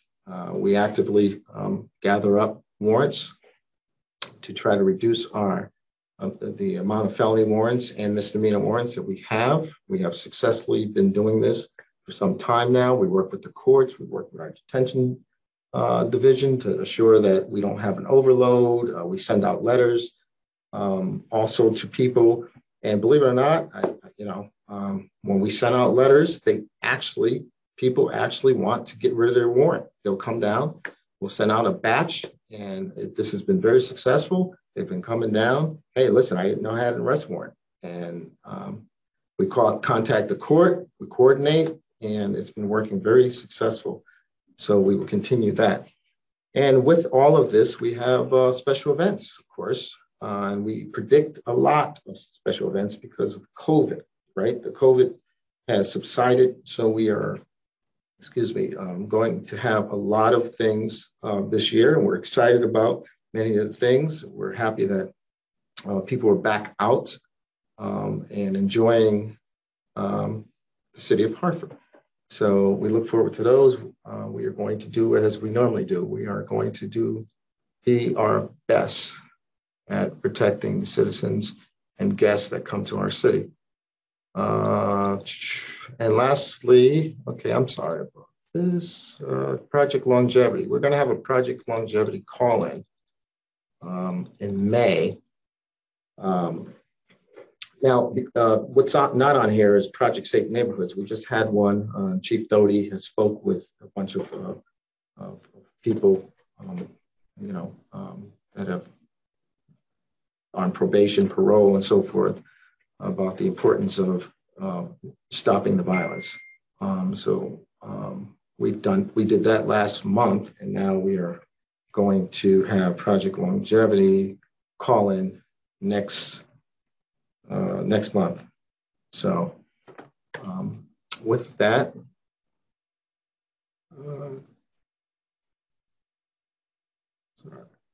this just the city events. We have Yard Goats, which is 6 days in a row.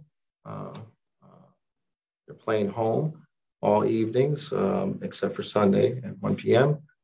And we have soccer at the Dillon Stadium, and that will be tomorrow at 7 p.m. And we also have public ComStat this week, Thursday, April 21st at 5:30.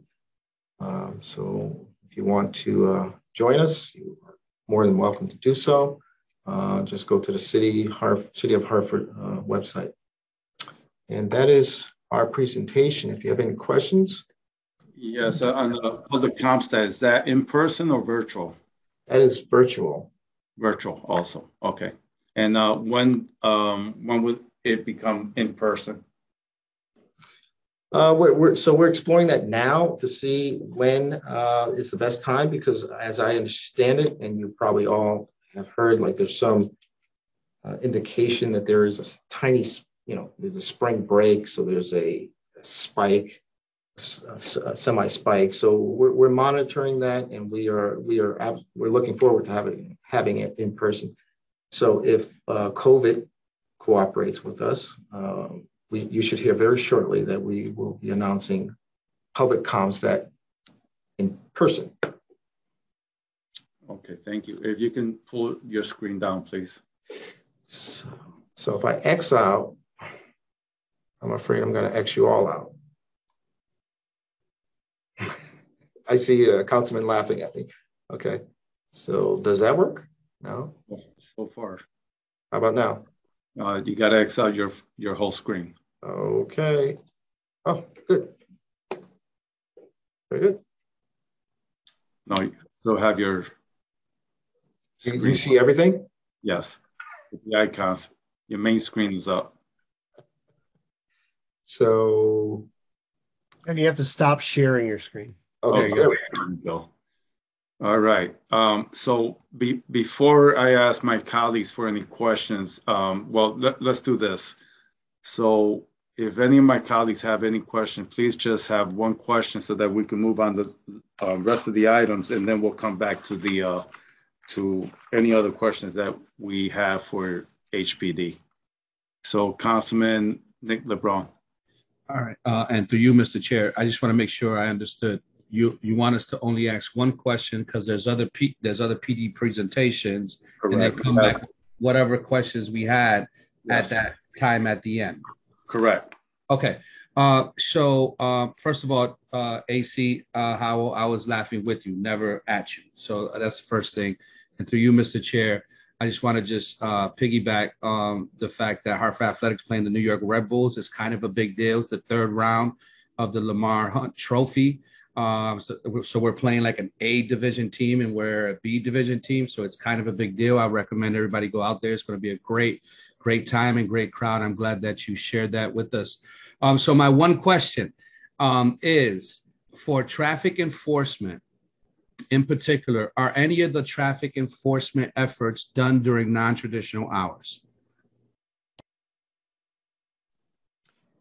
Yeah, so we absolutely do traffic enforcement non-traditional hours, various times. We don't want to be predictable, but what we do is we follow the data of where most of the violations may occur. When citizens give us calls on or someone like the council or the mayor's office gives us locations, then we'll deploy people in those locations so that we can address those issues. But to answer your question, absolutely, we do it at non-traditional times.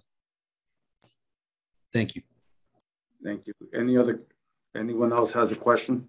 No? Okay, so we're going to move on to item 2.2 for the mayor, a resolution authorizing Hartford Police Department to accept a vehicle donated by the National Insurance Crime Bureau, NICB, for use by the Hartford Police Auto Theft Unit. Who would like to speak on that? We have Lieutenant Pia that's oversees that auto theft initiative, so he's going to talk about that resolution. All right. Good evening, everyone. Evening. So as the chief said, Lieutenant Anthony Pia, I oversee a couple different things here, but one of them is the auto theft unit.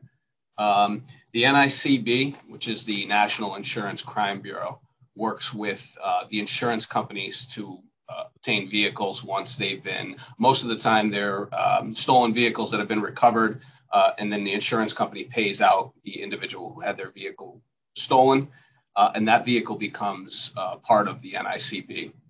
Those vehicles will commonly be donated to police departments for use in auto theft enforcement and investigations.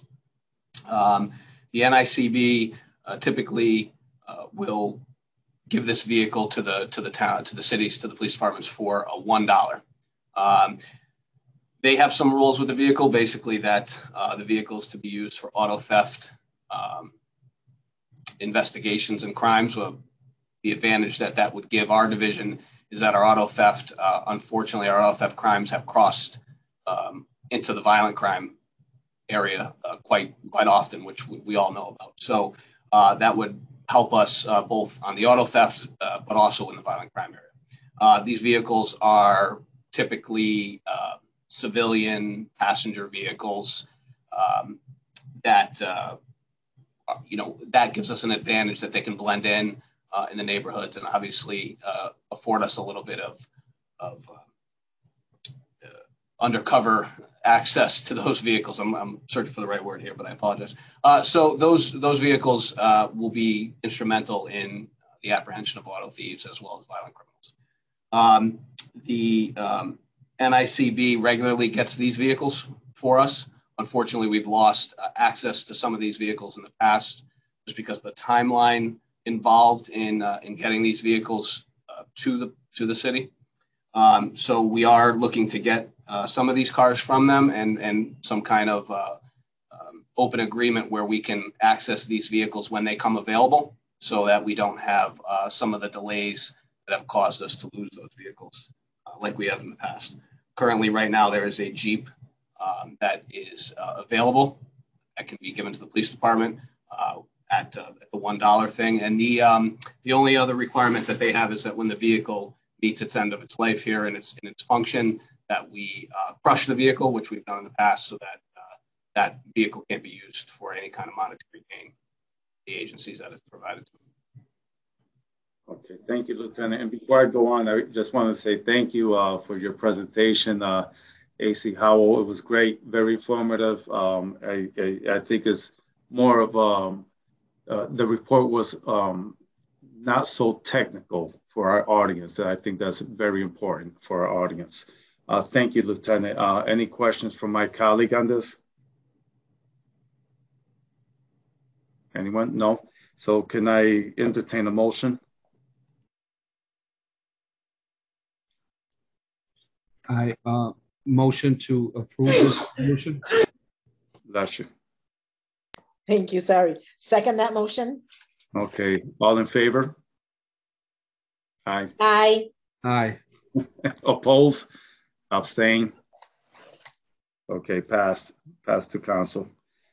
Now we're moving on to item 2.3 from the mayor, a resolution authorizing the city to accept a grant of $125,000 from the state of Connecticut OPM Criminal Justice Policy Planning Division for the Hartford Violence Intervention Support Initiative.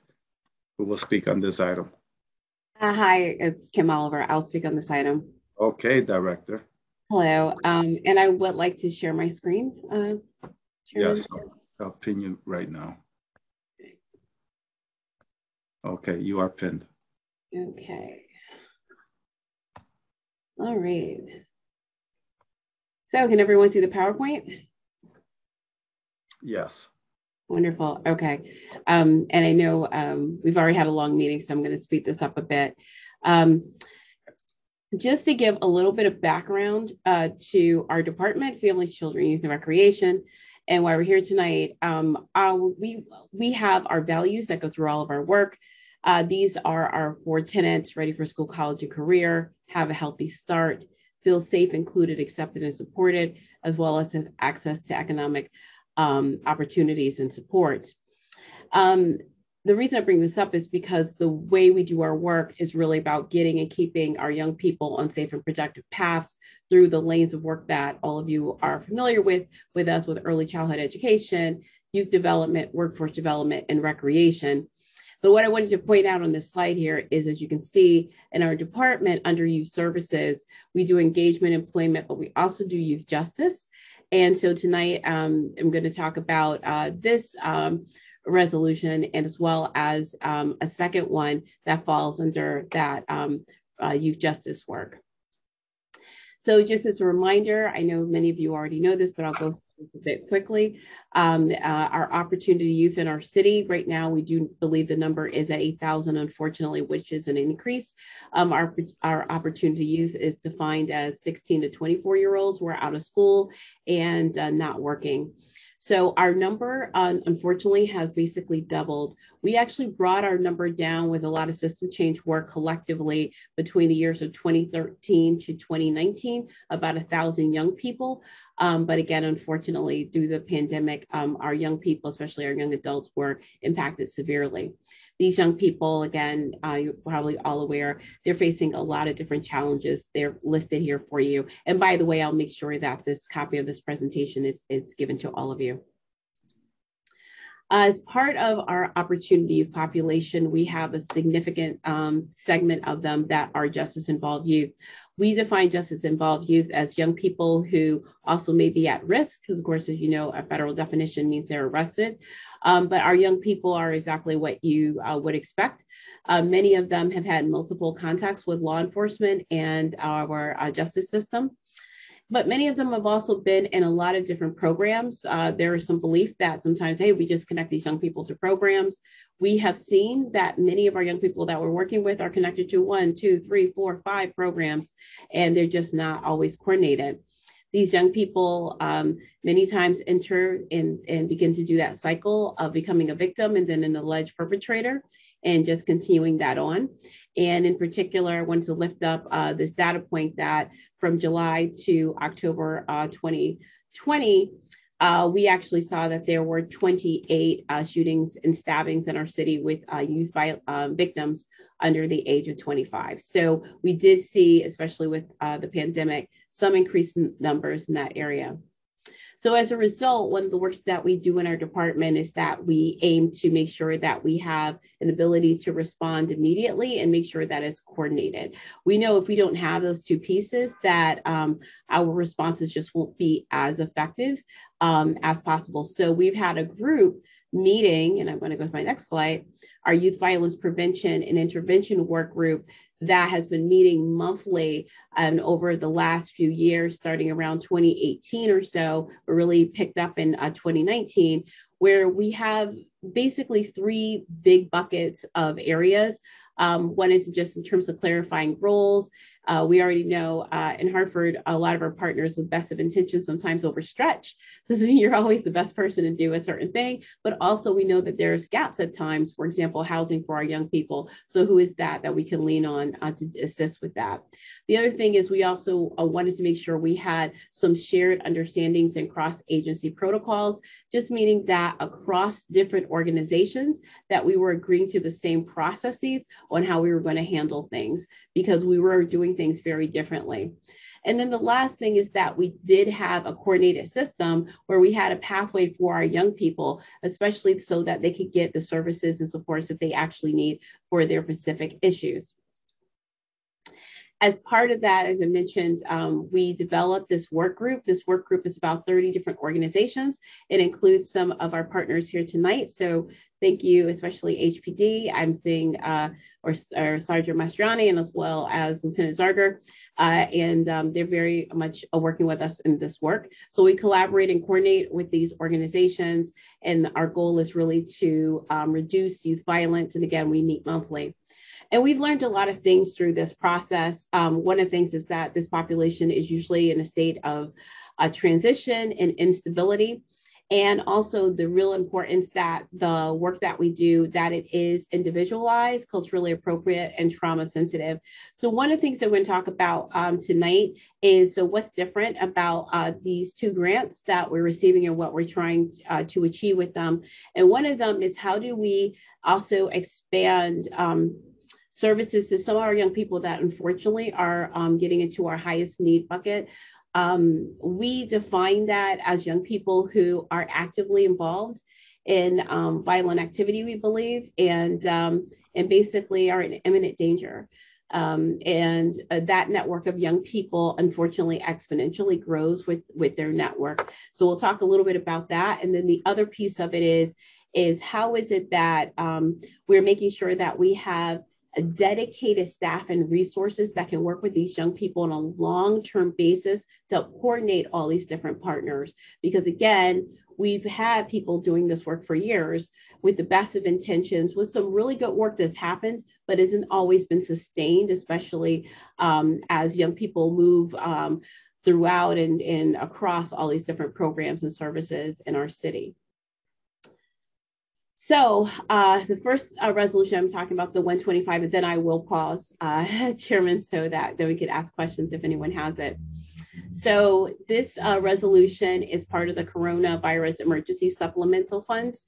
And the goal was really to support anti-violence efforts for our young people. And again, I'm not going to read this entire slide, but I think what's really important here is that we know that the crisis was getting worse because of the pandemic. And what the state asks is, okay, we can provide $125,000. Would you be willing to partner with the CBO? And we said yes.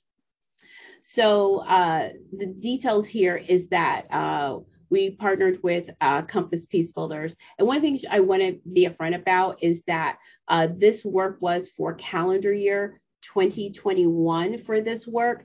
And Peace Builders went ahead and did the work. And so the request for the resolution tonight is for us to accept the funds so that we can actually pay Peace Builders for the work that they did.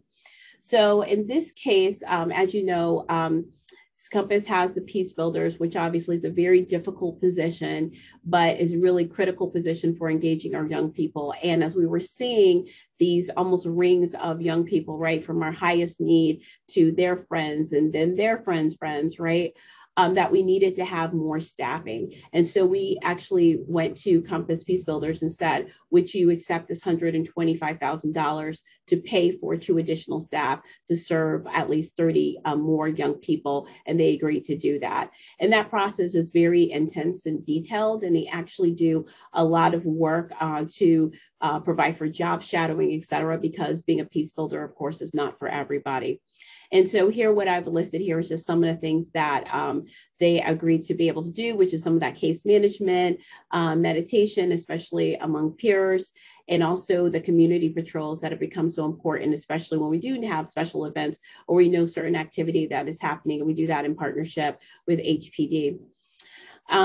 We also wanted to make sure they were connecting to positive social networks and youth development activities, and finally also being referred to other providers and services as needed.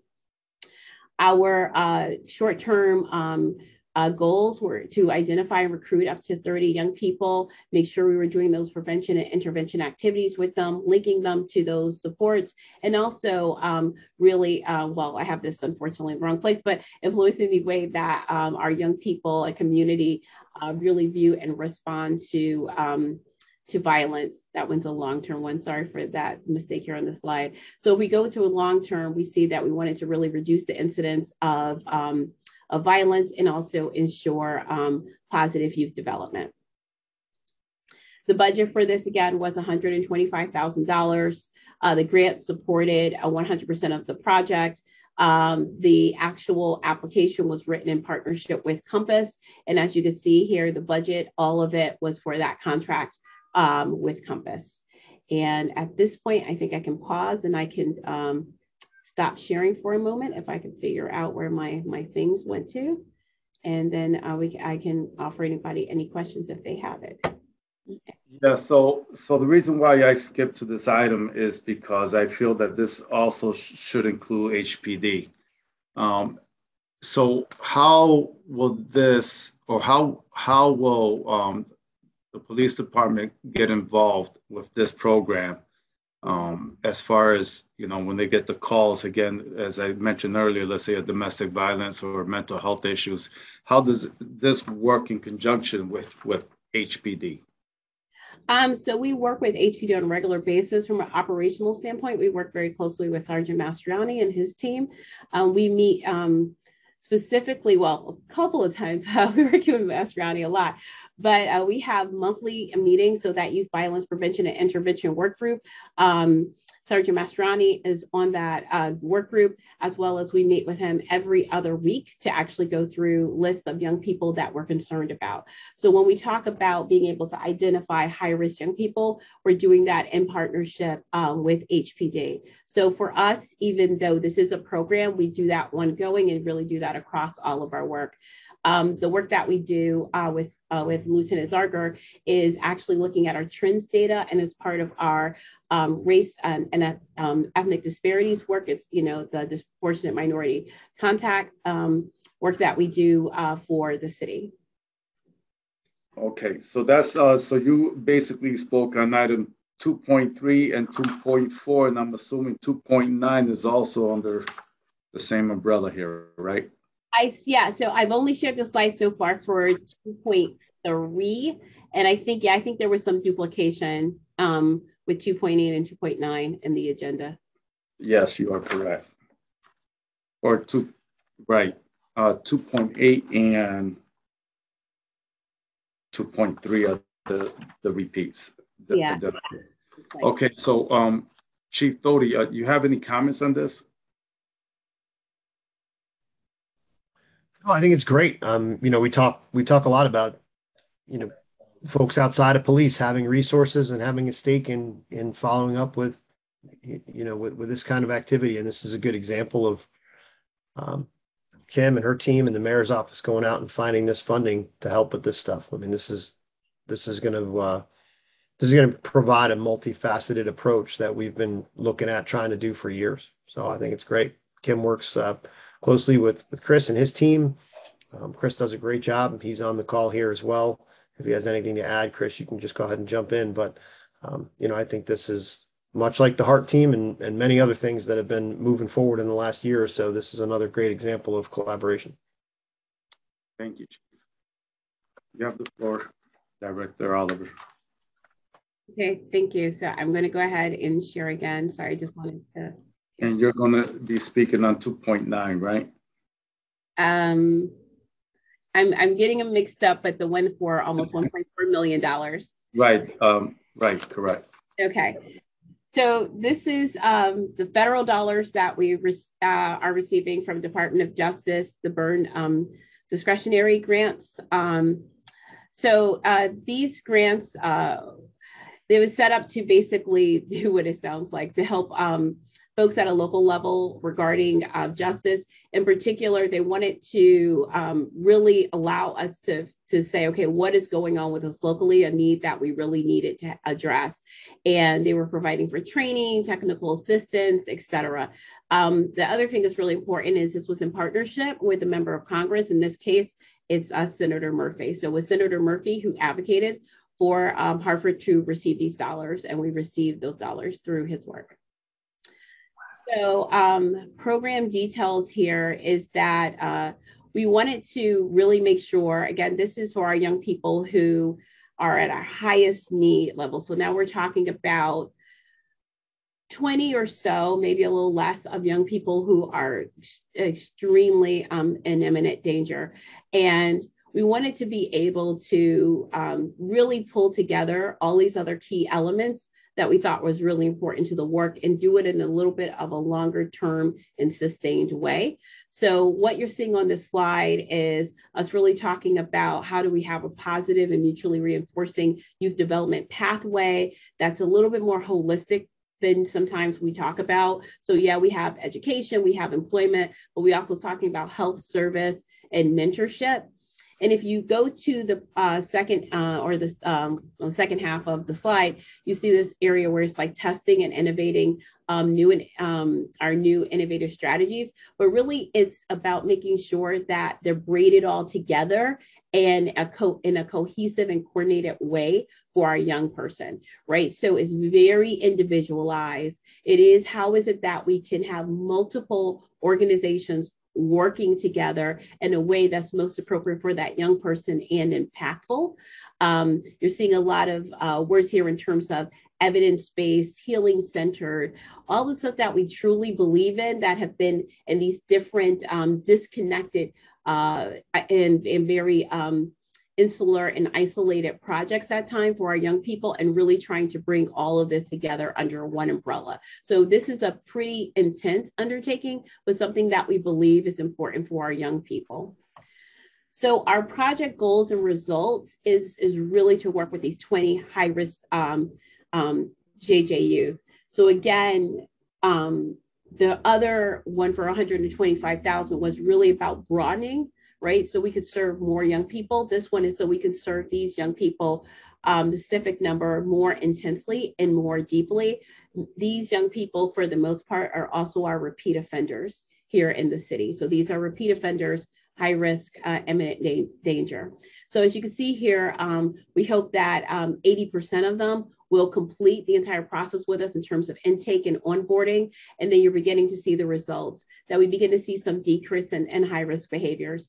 We know that that may not be completely across all boards. We know that this takes time, and I'll talk about that a little bit more in a moment, but just that we are beginning to see those behaviors change. 60% reconnecting to education, post-secondary occupational training. A lot of these young people are not going to school, have dropped out of school, or if they go to school very casually. And there are some who go, and we've had some young people in this group be successful in going, especially to programs like New Visions, where they feel it's a little bit more individualized and they can be by themselves on their own terms. But for the most part, these are young people who are not going to school and they're truant. And then finally, we're hoping that we can get a recidivism rate of about 50% or so over the entire time of the project, or over some time, and you'll see that in a moment.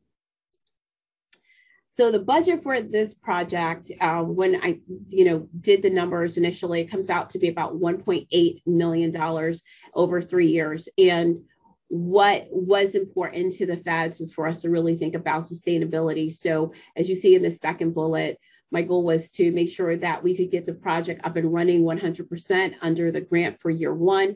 And for us, year one would start July 1 of this year, where right now, if accepted, we'll continue our planning process so that we could get it going for July 1. But then as we go to year two, we would begin to see, okay, there's some other dollars. They do not have to be general fund dollars, just meaning that they are not from this particular pot of money from this federal source. And then by that year three, we're down to 50% of the project cost. So again, you're beginning to see a sliding scale there. The other piece of this is important is that similar to others, we partner with our community-based organizations, and we're asking for some really specific services.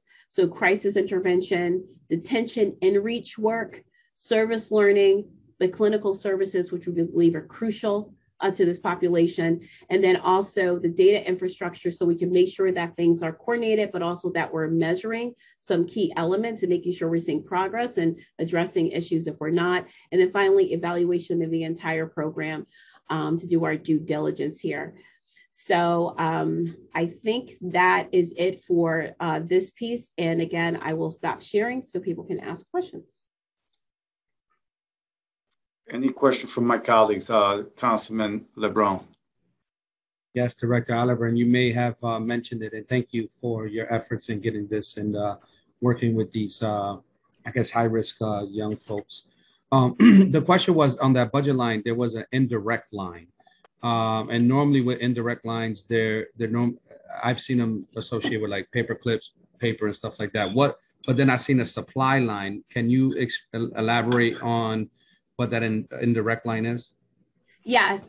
So our indirect lines, most of the time here at the city, we don't ask for any indirect. So indirect allows us to have a set of dollars that we can set aside that are not allocated at this time, right? So if we run into any certain issues, like for example, if staffing ends up being a little bit more expensive than we thought it was going to be, or we found ourselves in a situation where we wanted to have stipends for our young people who were in the program above and beyond what we expected or other support services, we would be able to reallocate that out. It allows to give us some wiggle room, basically. So I did build it into the budget. Most times we don't do that just because we usually don't have that kind of funding, but they gave us the opportunity to, so I did add it. And one more question through you, Mr. Chair. So if it's intended, and I understand the fluidity of it, particularly with a project and a population that's so, vulnerable and has a lot of moving parts.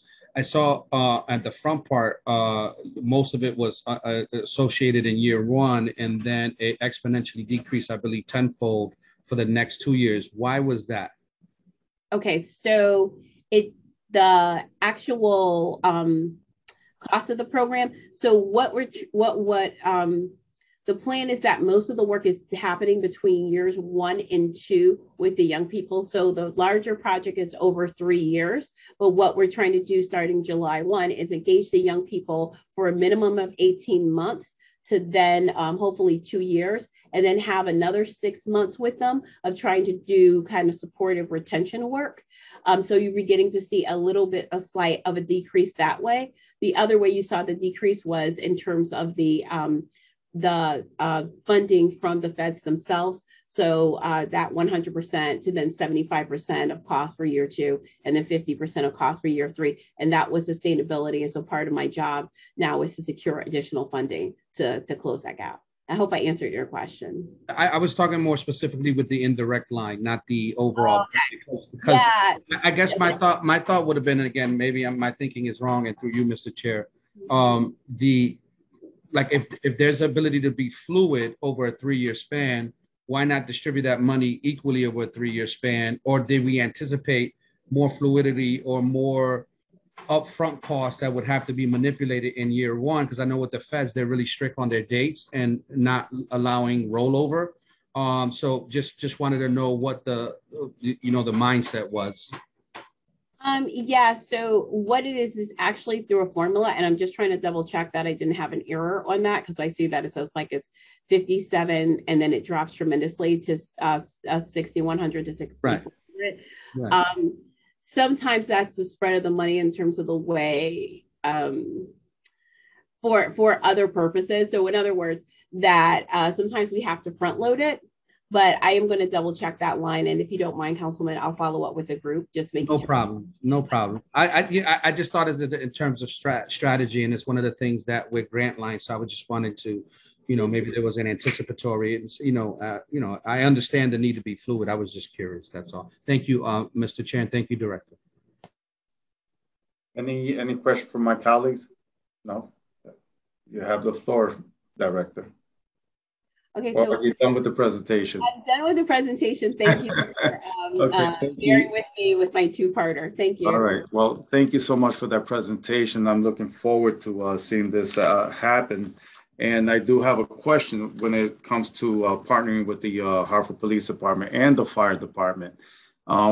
What is in place so that these 2 departments can get involved with mentoring or supporting your department to make this successful?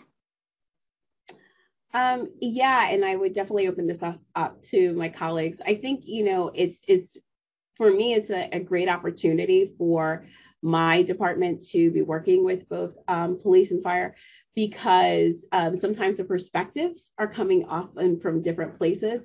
One of the things that have been really clear to me is the work that our colleagues are doing, especially on the law enforcement side, that sometimes you don't realize, and also seem to be really discouraging when we're not seeing the change that we're hoping with our young people. But what I can say, it becomes critically important in our work around community diversion, work that, as you know, in our state, we really highly promote. We don't want to incarcerate our children, but we do need to have very formal and structured, supported ways to be able to take care of them in community. And we have to do that in partnership with public safety. There's no other way about it, because unfortunately, we're dealing with life or death in most of these cases. But I open it up to any of my colleagues if they want to share. Any comments or questions from my colleagues? Okay, so I do have a question for you, Chief Doty, on this program. How do you see, or what's your opinion as far as the 50% that does not make it through this program that are rearrest? Is that correct, Director Oliver? There's 50% there that you showed? Yeah, we're hoping for a 50% recidivism rate. That'll only be 50. Chief? Yeah, I mean, you have to start somewhere. I think the 50% that Kim and her team are looking to achieve was, those were realistic numbers that were put together, in collaboration with Chris Mastriani and others. I think they need to have, realistic goals. So, I'd love to have that number be, 0, but I don't think right now that's an attainable number. So, the police department tends to engage with the folks that are, that are repeat offenders, that are involved in that recidivism. And, right now that rate is significantly, higher than 50. So if they can bring it to 50, that's going to reduce, the interactions that we have, and that's the goal. So I think, if the research is saying that 50 is the attainable goal, and that's where they want to strive for at first, then, who knows, year 4, year 5, maybe that turns to 40 and 30 and moves on. But, the lower that number gets, the better off we all are. But I think, to Kim's point, you have to be realistic in your expectations. Thank you, Chief. So before we continue on with HPD, I'd like to entertain a motion to accept item 2.3 to receive the $125,000 from OPM Criminal Justice Policy Planning Division, and also 2.4 to receive the $1,398,686 from the United States Department of Justice Office of Justice Programs. So moved, with a favorable recommendation back to council. I second the motion. All in favor? Aye. Oppose, abstain. Okay, passed to council for favorable recommendation. Thank you, Director Oliver. So now, I appreciate that presentation, because I think it will work hand in hand with HPD, especially HPD and of course the Hartford Fire Department. So Chief, thank you, Director Oliver. So Chief, welcome.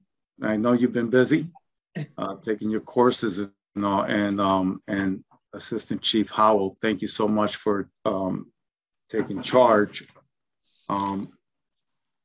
Before I start, I would like to say I want to commend the Street Crime Unit, Vice and Narcotics, and the Major Crimes Unit. I know they're doing a great job, especially with that major bust out on Franklin Avenue, where there was basically a supermarket of drugs, and taking the guns and ammunitions off the streets.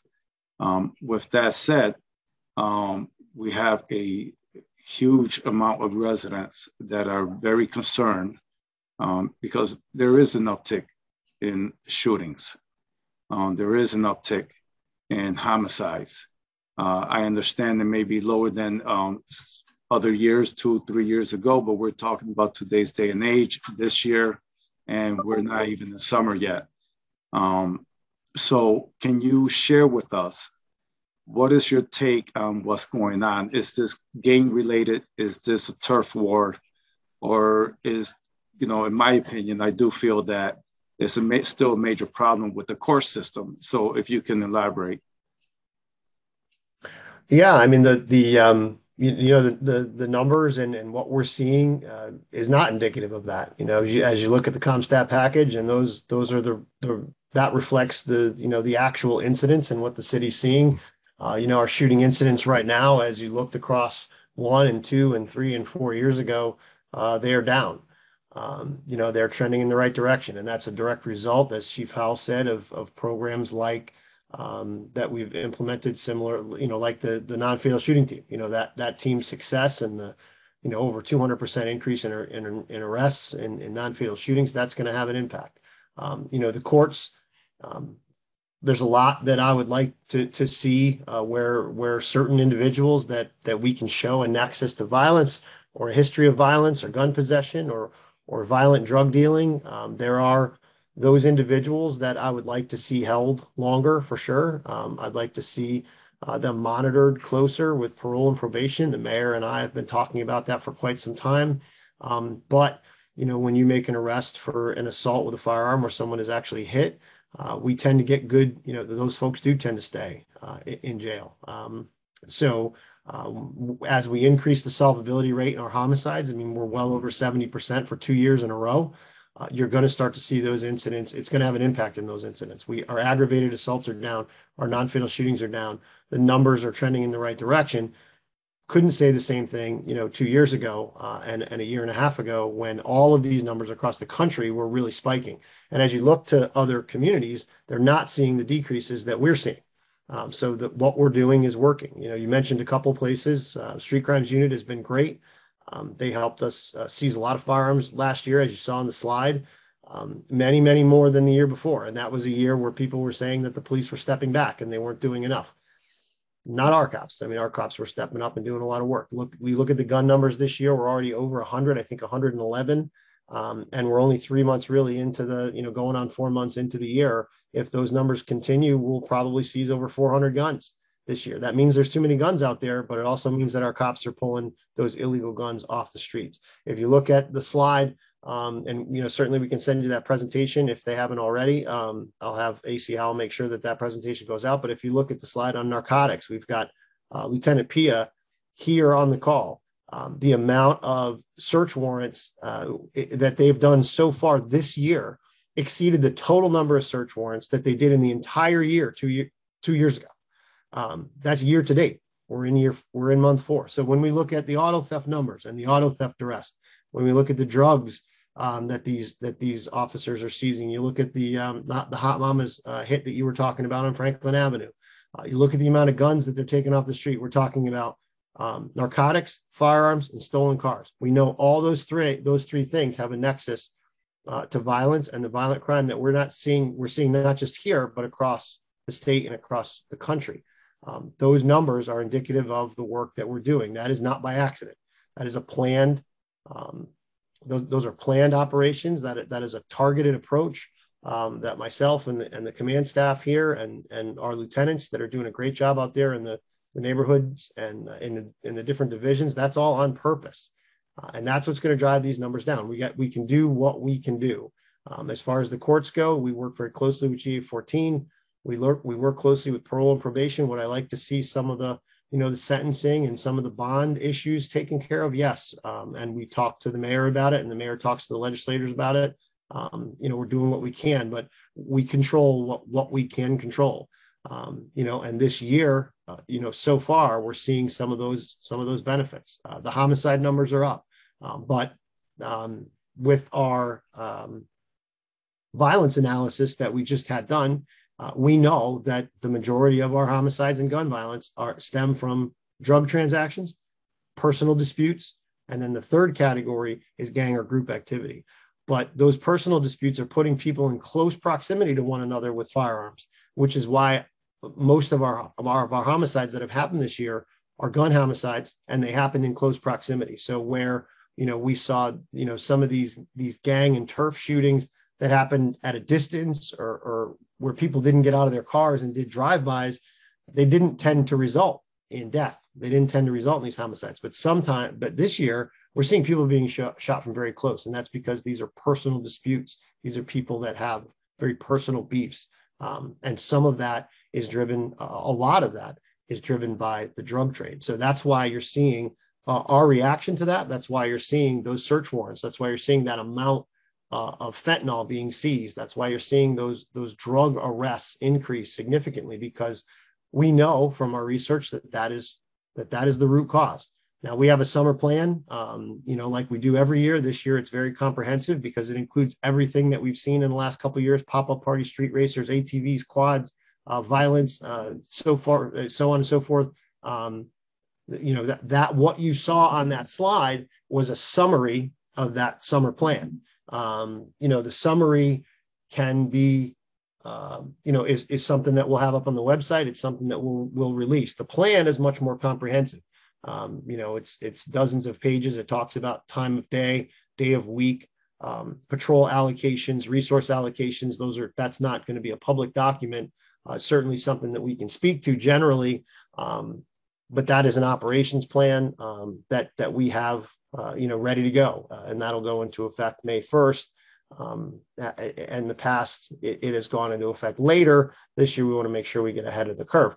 But those proactive activities that you're seeing on the news, the Franklin Avenue arrests, some of these homicide arrests, that's all of us being proactive. We don't have to wait until the summer gets gets here and until people are wearing short sleeves to be engaged in that kind of activity. So, that's the police department's commitment, and we'll continue to do it. Councilman LeBron. Yeah, I just wanted to miss the piggybacking on the reduction of crime and all that. So I just wanted to share some good news. It looks like Jamira, I just got notification from grandma that Jamira was found. So thank you to everyone and HPD particularly. It looks like she's safe and sound is the message that I got. So thank you for sharing that. Okay, so I have another question for you, Chief. So going back to the bonding, how easy is it for someone to bond out? Because I heard that there's several ways they can bond out, and most of the time is very easy, especially for, I'm not sure if wielding a gun is considered a violent crime arrest, but can you share what you know about that? I mean, that's not our process. I don't want to speak out of school. The problem is that it's become a lot easier to bond out. Now you can actually finance the bond. There's ways to take, so if you're $100,000 bond, if we put $100,000 bond on somebody and they have to put up 10% of that at $10,000, they can now finance that $10,000. There was a time where there wasn't a way to do that. We put bonds on people based on our practices and our manual. We have a manual in detention that puts bonds on people based on their criminal histories and what the crime was. And then the bail bondsman comes in, the bail commissioner comes in and they adjust that bond. A lot of times they lower that bond. That has been a problem for years. We have now a relationship with GA14 and we have two prosecutors that State's Attorney Charmise Walcott has dedicated to us, where we can call them and notify them when that happens, and they go to a judge and they get the bond. Oftentimes they can get the bond put back up where we set it. The problem is that carrying an illegal firearm is not a violent crime in the initial arrest, right? But a lot of times we try to show that this is the fourth or fifth or sixth gun this person has had. They've been a victim of they've been shot in the past. They have a propensity to be the next shooter or the next homicide victim. We don't want them out on the street because we don't want them to get killed either. So when we can show that stuff, a lot of times we'll get a good result, but it depends on the judge. It depends on a lot of variables, whether they take that into consideration. A lot of times they only look at the four corners of the arrest warrant or the arrest report. So they'll say, okay, this person just was found with a gun, in their waistband, and they don't have a pistol permit. And that oftentimes people do not do any significant time for that. What we're trying to do, and Chris Mastriani, who's on here, does a great job of providing the court with a dossier that shows a lot more of the picture. It may show, social media posts with this individual pointing firearms or doing things like that. We try to show the whole picture to say, hey, look, we really need this person, off the streets for a period of time, until we can, until we can make sure that they're not going to be the next shooter or the next victim. And that's a challenge. It's a challenge in a lot of places. We're seeing it all across the country. I think we have a little advantage here because of our relationship with Charmise Walcott and the State's Attorney's Office, and they do swoop in and help us out quite a bit. But it still is an issue. Okay, so has there been any incidents where there has been several arrests for an individual with handling a gun has done that, shoot someone or murder someone? Has there been any incident? Yes. Yes. Okay. I mean, if you look at the violence analysis, I know not everybody had time to go to the town hall, but it's recorded. I would go back and take a look at that, and it'll show you that 80 to 90% of these folks had some predictive behavior prior to being a shooter or a murderer. The criminal histories are very similar: narcotics, firearms, firearms possession, stolen firearms. There are indicators out there, and if you look at it, we've made several arrests on a lot of these folks that end up being victims or perpetrators of violent crime. Do we have a list of perpetrators that we're keeping an eye out on? Yes. Okay. Our intelligence division, C4, Chris's folks, we have an entire division that's dedicated. Also, the major crimes division, we have shooting reviews every morning after there's a shooting, after somebody's shot. We get together at 9 o'clock in the morning the next morning, and we talk about who this person is, what they were involved in, what's the propensity for a retaliation shooting. Who are the players? Should we go out and look to scoop a couple people up and let them know that we're looking at them? We bring Project Longevity in, offer them alternatives. Those are processes that have been in place here. They've been honed in the last year or two to be a little sharper, but those are processes that have been in place here for a long time. Okay, so I want to go back a few years. There was a unit. It was the conditioning's crime unit, I think it was called back then, where there were 8 officers, and they would basically go to a hotspot, identify the perpetrators, and start cracking down on drug sales or robbery or what have you. Is there any? The unit you just complimented, that's street crimes. Okay, street crimes. Okay, so we have that. Okay. Used to be called conditions long ago. It's changed names a couple times. Every time there's a new chief or a new strategy, they tend to change the names. But right now it's called the conditions team. It's been called the community response team. It brands in different ways, but it's 8 officers north and 8 officers south, and they focus on the most significant issues that we're having. Generally speaking, they focus on guns and violent crime and the nexus between stolen cars, drugs, and that violent crime. But we do use them on occasion if we're having a real, a spike in pop-up parties or street racers or anything like that. They're a very nimble group. They're a proactive group, and we get a lot of bang for our buck with them. Okay, good to know. Good to know. Any questions for my colleague, Council President Rosado? I have a question, and Councilman Sanchez, if you could refresh my memory. Chief Thody, Councilman Sanchez mentioned to me a while ago, and I did get a lot of positive calls from members of the community and through Facebook, where you had some sort of task force through the city where you were doing traffic stops. Is this something that HPD is going to continue to do or is doing? So we have a traffic division. They do most of our traffic enforcement. This time of year, there is grant season for them. So that includes your click it or ticket safety belt grants. It includes your DUI, OUI, your basically your drunk driving enforcement. It includes your distracted driving campaigns and speed campaigns. Those 4 things. We get grants through the Department of Transportation. We get a lot of grant funding from them because our traffic division is so active. You've heard me brag about them before. We have Mothers Against Drunk Driving's Officer of the Year is Lieutenant, now Captain O'Brien. The accolades that they get are tremendous. So those programs, those grant funded programs, you will see them out there. A lot of times those checkpoints are on our website, on Facebook, on Twitter. But that's all grant funded to do traffic enforcement, traffic safety enforcement. Those times and places, the councilman, I think it was Councilman LeBron that asked about times and places.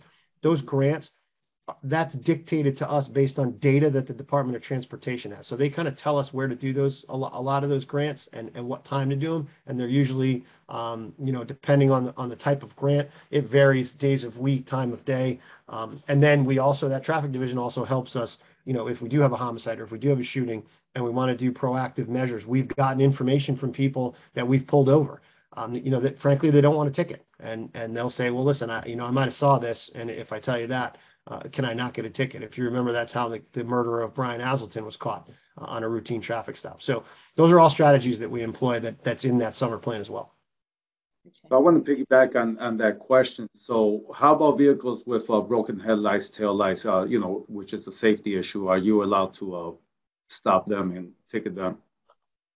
We're allowed to. There's a lot of research out there that talks about how that, that creates, some profiling issues if you're not concentrating on the core moving violations. We also are out there for safety, for if you haven't, noticed, we have speeders in the city. We have a problem with people that speed, with people that go through traffic lights, that go through stop signs. We do not focus on equipment violations. We focus on the core moving violations, speeding, stop signs, stop lights, distracted driving, things that are causing pedestrians to get hit by cars. Could a broken headlight or taillight, could that maybe contribute to a pedestrian getting hit by a car? Yes, but it certainly isn't high enough on the priority scale like speeding and some of these other violations that are getting people hurt. So as a department, our philosophy is that we focus on the core moving violations. We don't focus on equipment. Any questions, statement from my colleagues? Councilman LeBron. Through you, Mr. Chair, is now the time that I can ask my other question that I had earlier? Okay, all right. So just two quick questions. The first one is in regards to AC Howell had mentioned that there's something about hotspots. And so what is if we could dig deeper and you can explain more, Chief, as to how we're doing that, because are folks just sitting in that hotspot? Are we pulling folks from, maybe safer places or places on patrol, and then we double down on those sections? Could you explain that a little bit more? So we presented this probably about 2 years ago, maybe just before COVID. This is evidence-based policing, the evidence-based policing model that we transitioned to. We changed our car deployment plan to move some of our patrol areas to smaller areas in places where we have had violent crime for decades. We did, extensive analysis, and, a lot of the places where violent crime occurs hasn't changed a whole lot in over 10 years. It's the same corners, it's the same streets that we hear on a regular basis. We don't want to remove patrols from some of the other areas in the city because it's important that we have officers there. But as you said, for lack of a better term, doubling down in some of those locations has been successful. We're not looking to, engage in profiling activity. So what this evidence-based policing model does is it takes these hot zones, which if you look at the CompStat maps that are online and that we talk about here, we go through the numbers of CompStat, but the actual maps have these big kind of glow in the dark areas, and they're blobs. They're generally blobs. And what we found is that you can put an officer in that blob, and that blob could be 4 or 5 or 6 blocks. So just because the officer is where we asked them to go inside that heat, where the heat map shows there's activity, it doesn't mean they're on the right street or in front of the right address. What we did is we dove down deeper into the data to show, maybe, instead of a blob that surrounds Nelson Street, maybe we're looking at the 100 to 120 block of Nelson Street, and we want the officer there. So we won't miss it by a block or two. We're going to focus on what we call the hot street instead of the hot zone or the hot area. And it gives our officers a little bit more refinement. And all it is visibility.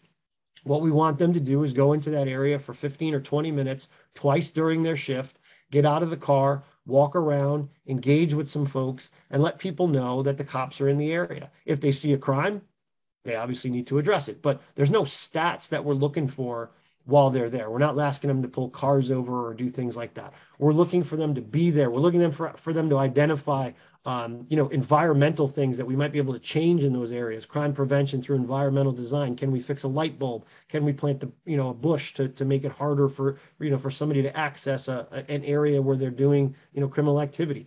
So this whole plan is a bigger, kind of more broad-based look at crime prevention. And it gives them very specific areas to focus on. So you, Mr. Chair, just one last question. It should be a short one. So piggybacking on Chief, your statement around visibility and as I would say, making your presence felt. Very often, it continues to be a conversation in terms of constituents, particularly in the North End, who have pointed out on numerous occasions that there aren't any police stations. So as of now, I know there isn't any police stations now in the North End, but I'm just curious, what do officers do when they have to write up paperwork? What do they do if they have to use the restroom? That's a natural reaction. It's human. Bio breaks, all of that stuff. So what is being done right now in the North End for the officers, in the community? So that's a great question, and there's a couple answers. Number one, we are trying to get some substations in the north end. We're working in an area right now on Main Street, Upper Main Street, in the same building. The address escapes me. I think it's 2240 Main. It's where Mothers United Against Violence is. It's that same building. We're looking at, getting a substation there. Substations are great. It decentralizes the officers, and that's great. But at the end of the day, Councilman, when I got on the job, there weren't substations. And what we had to do when we had to go to the bathroom is create relationships with people that had the ability to let us go to the bathroom, right? I had to know business owners, and I had to know, you go to the hospital and you knew the code, and you knew the nurse that was the charge nurse that day. You knew even people, you knew Hyacinth or somebody in the community that you got to know. And that gave you, time to take a break, time to go to the bathroom, oftentimes a place to do your report. A lot of times you'd go to the bathroom and then you'd do your report at that business and your car would be visible there. Those things have been lost over time. And we're trying to encourage our officers to be resourceful and get back out into the community to develop those relationships and find ways to mitigate that. It is one of the things, it's the carrot and the stick, it is one of those things that they've got to figure out to do. Now, as far as the reports go, we've come a long way with the new CAD RMS system and computers in the cars. A lot of times they're doing their reports in the cars, which is good because we want them out into the community. We want their cruise lights on. We want them visible. And so they don't have to come back to a substation, right? If they have to come back to a substation to do their reports, then everybody knows that when they have to do a report, that's where they're going to be. And then you're going to have all these cops in one spot. I want them out. I want them far apart. We keep an eye on their, on their locations for that reason. I want them spread out. I want people to see them, on side streets. I want people to see them on main streets. You want that omnipresence. It's hard to do. Hopefully we get that staffing back up in that 450 range, 460 range, and we can bring back those 24 walk beats that we had before the pandemic. And I think that'll help a lot. But that's kind of our general approach to that. Thank you, Chief. And thank you for, it's logistical, right? But it makes sense, right? Like just those natural relationships and how things were done. Seems like we're going back and forth with our trending. But thank you for the clarity on that. Thank you. You all set, Councilman? Yes, I forgot to say through you, Mr. Chair. I'm sorry. I always mess up on that. There's no issue with that. I do have another question, Chief. How about the cruisers? How many cruisers do we have that's active and how many that are down? That's a fluctuating number. I do get a report by email, usually bi-weekly on that. The biggest problem that we're seeing right now is the same problem that you would see right now if you walked into a Chevy dealership and tried to order a brand new Chevy Tahoe. They would tell you, we'll see you in a year. It's not different for us. In fact, it's worse for us. Some of these car manufacturers like Dodge have canceled orders for law enforcement because they can sell those PPV, those police rated vehicles. They can sell those on the private sector for more money, and they need them for supply and demand issues. The biggest reason that we're seeing cars down right now is that, you get into a minor front end collision and you rip a front bumper off a car. Right now, we can't get front bumpers for these cars. The Department of Public Works just can't get their hands on them. So you can't drive the car around with no bumper. So a lot of times these cars are being deadlined, starters, radiators, maintenance issues. These cars run 24 hours a day, 7 days a week. And these officers are tough on them because the job requires them to drive them in harsh conditions sometimes, and they break. And there's no parts to replace them. I still have all of the new vehicles that we ordered last year are still not here yet. They're not even scheduled to be built until the end of May. And then they have to get all the lights and sirens and everything put into them. It's funny, we ordered a few new motorcycles for the traffic division and they were on ground ready to go. I don't know why we can build a motorcycle in 10 minutes, but we can't build a car in 2 years.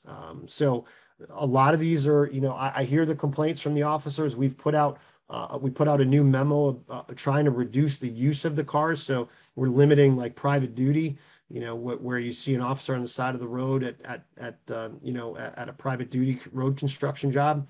We're limiting the use of the cruisers for that because we need to maintain these cruisers the best we can, as long as we can, because we're having a hard time replacing them. It hasn't been for once, it's not a budget issue, right? I'm able to budget these cars, the mayor's office, and and hopefully in another month or so, city council will approve our budget, and there's cars in there, but we can't get them. Yes, that's a problem. That's a problem we haven't had before. We're doing our best to keep our cars afloat. It is an issue. DPW's, I've been in constant, contact with Mike Looney. They've been great, but if they can't get their hands on the parts to fix the cars, that's a problem. So have we looked into pre-qualified vehicles that we could purchase for the time being?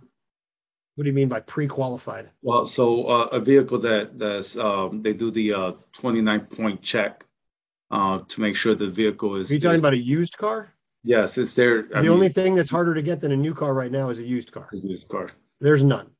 All right. There's none. Okay, so I guess we're gonna have to look into that, see what we can do. We're doing the best we can with what we have. The biggest thing right now is taking care of the cars that we have. That is what we can do. And we've got a memo out. I had AC Howell and DC Rendock work on that before I left. And it's gone out, and it's basically just putting some onus on our supervisors to make sure that we're being careful with these cars and we're keeping them on the road, because that is really the answer right now until we can get some fresh orders in and some new cars in. Okay, and then my last question: how are the officers right now? Are they overworked like last summer, or are they kind of doing all right? I mean, I'm pretty sure there's PJs and overtime, but have we been holding officers over and calling them back? Not as much. We changed the holdover policy. We actually use a tiered system now. We worked with the union to change the way we hold over and order in, where it's a tiered system. If you volunteer for one shift, you become a 1. And we order in or hold over all the zeros before the 1s.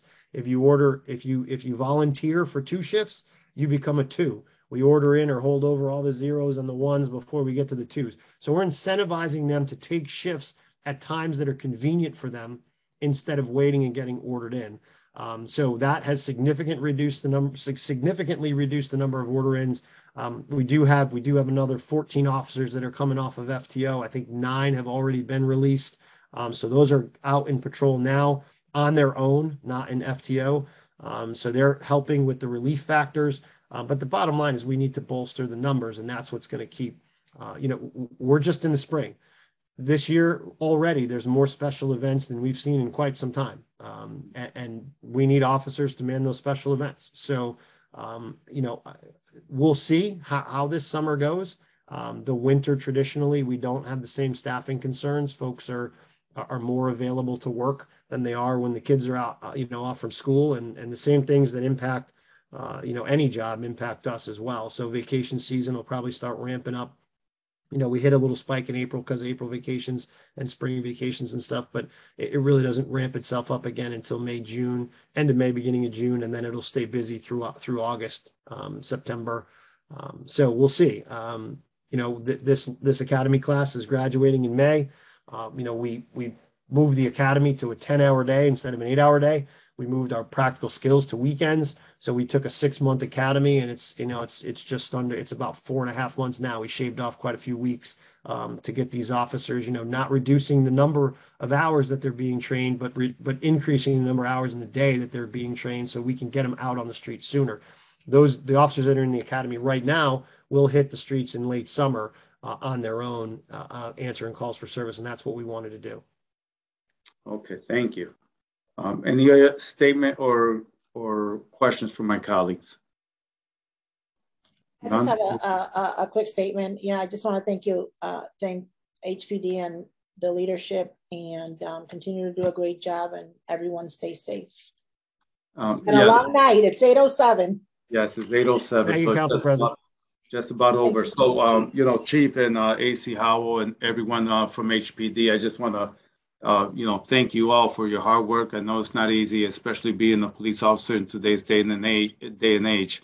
I will say that, knowing the low numbers of officers that we have, you guys are doing a tremendous job. It's challenging. A lot of people don't like officers, but then you still have a lot of folks that I speak to and they love the officers. They just hope and wish that there was more, and hopefully we'll get to that point. Please send our regards to the police officers in the department, and just know that this body right here, my committee, supports you 100%. So thank you so much, everyone. And I just want to say that it's very nice to see Lieutenant Pia and Sergeant Mastroianni. And I don't know Anthony Rakoski. It's so nice to put your names, your face to the name, because I've heard great things about you. So great cameo appearance. Thank you. Okay, thank you, everyone. Have a good night, and thank you for your time and attending this meeting. So I call this meeting adjourned. Thank you. Bye-bye. Bye-bye.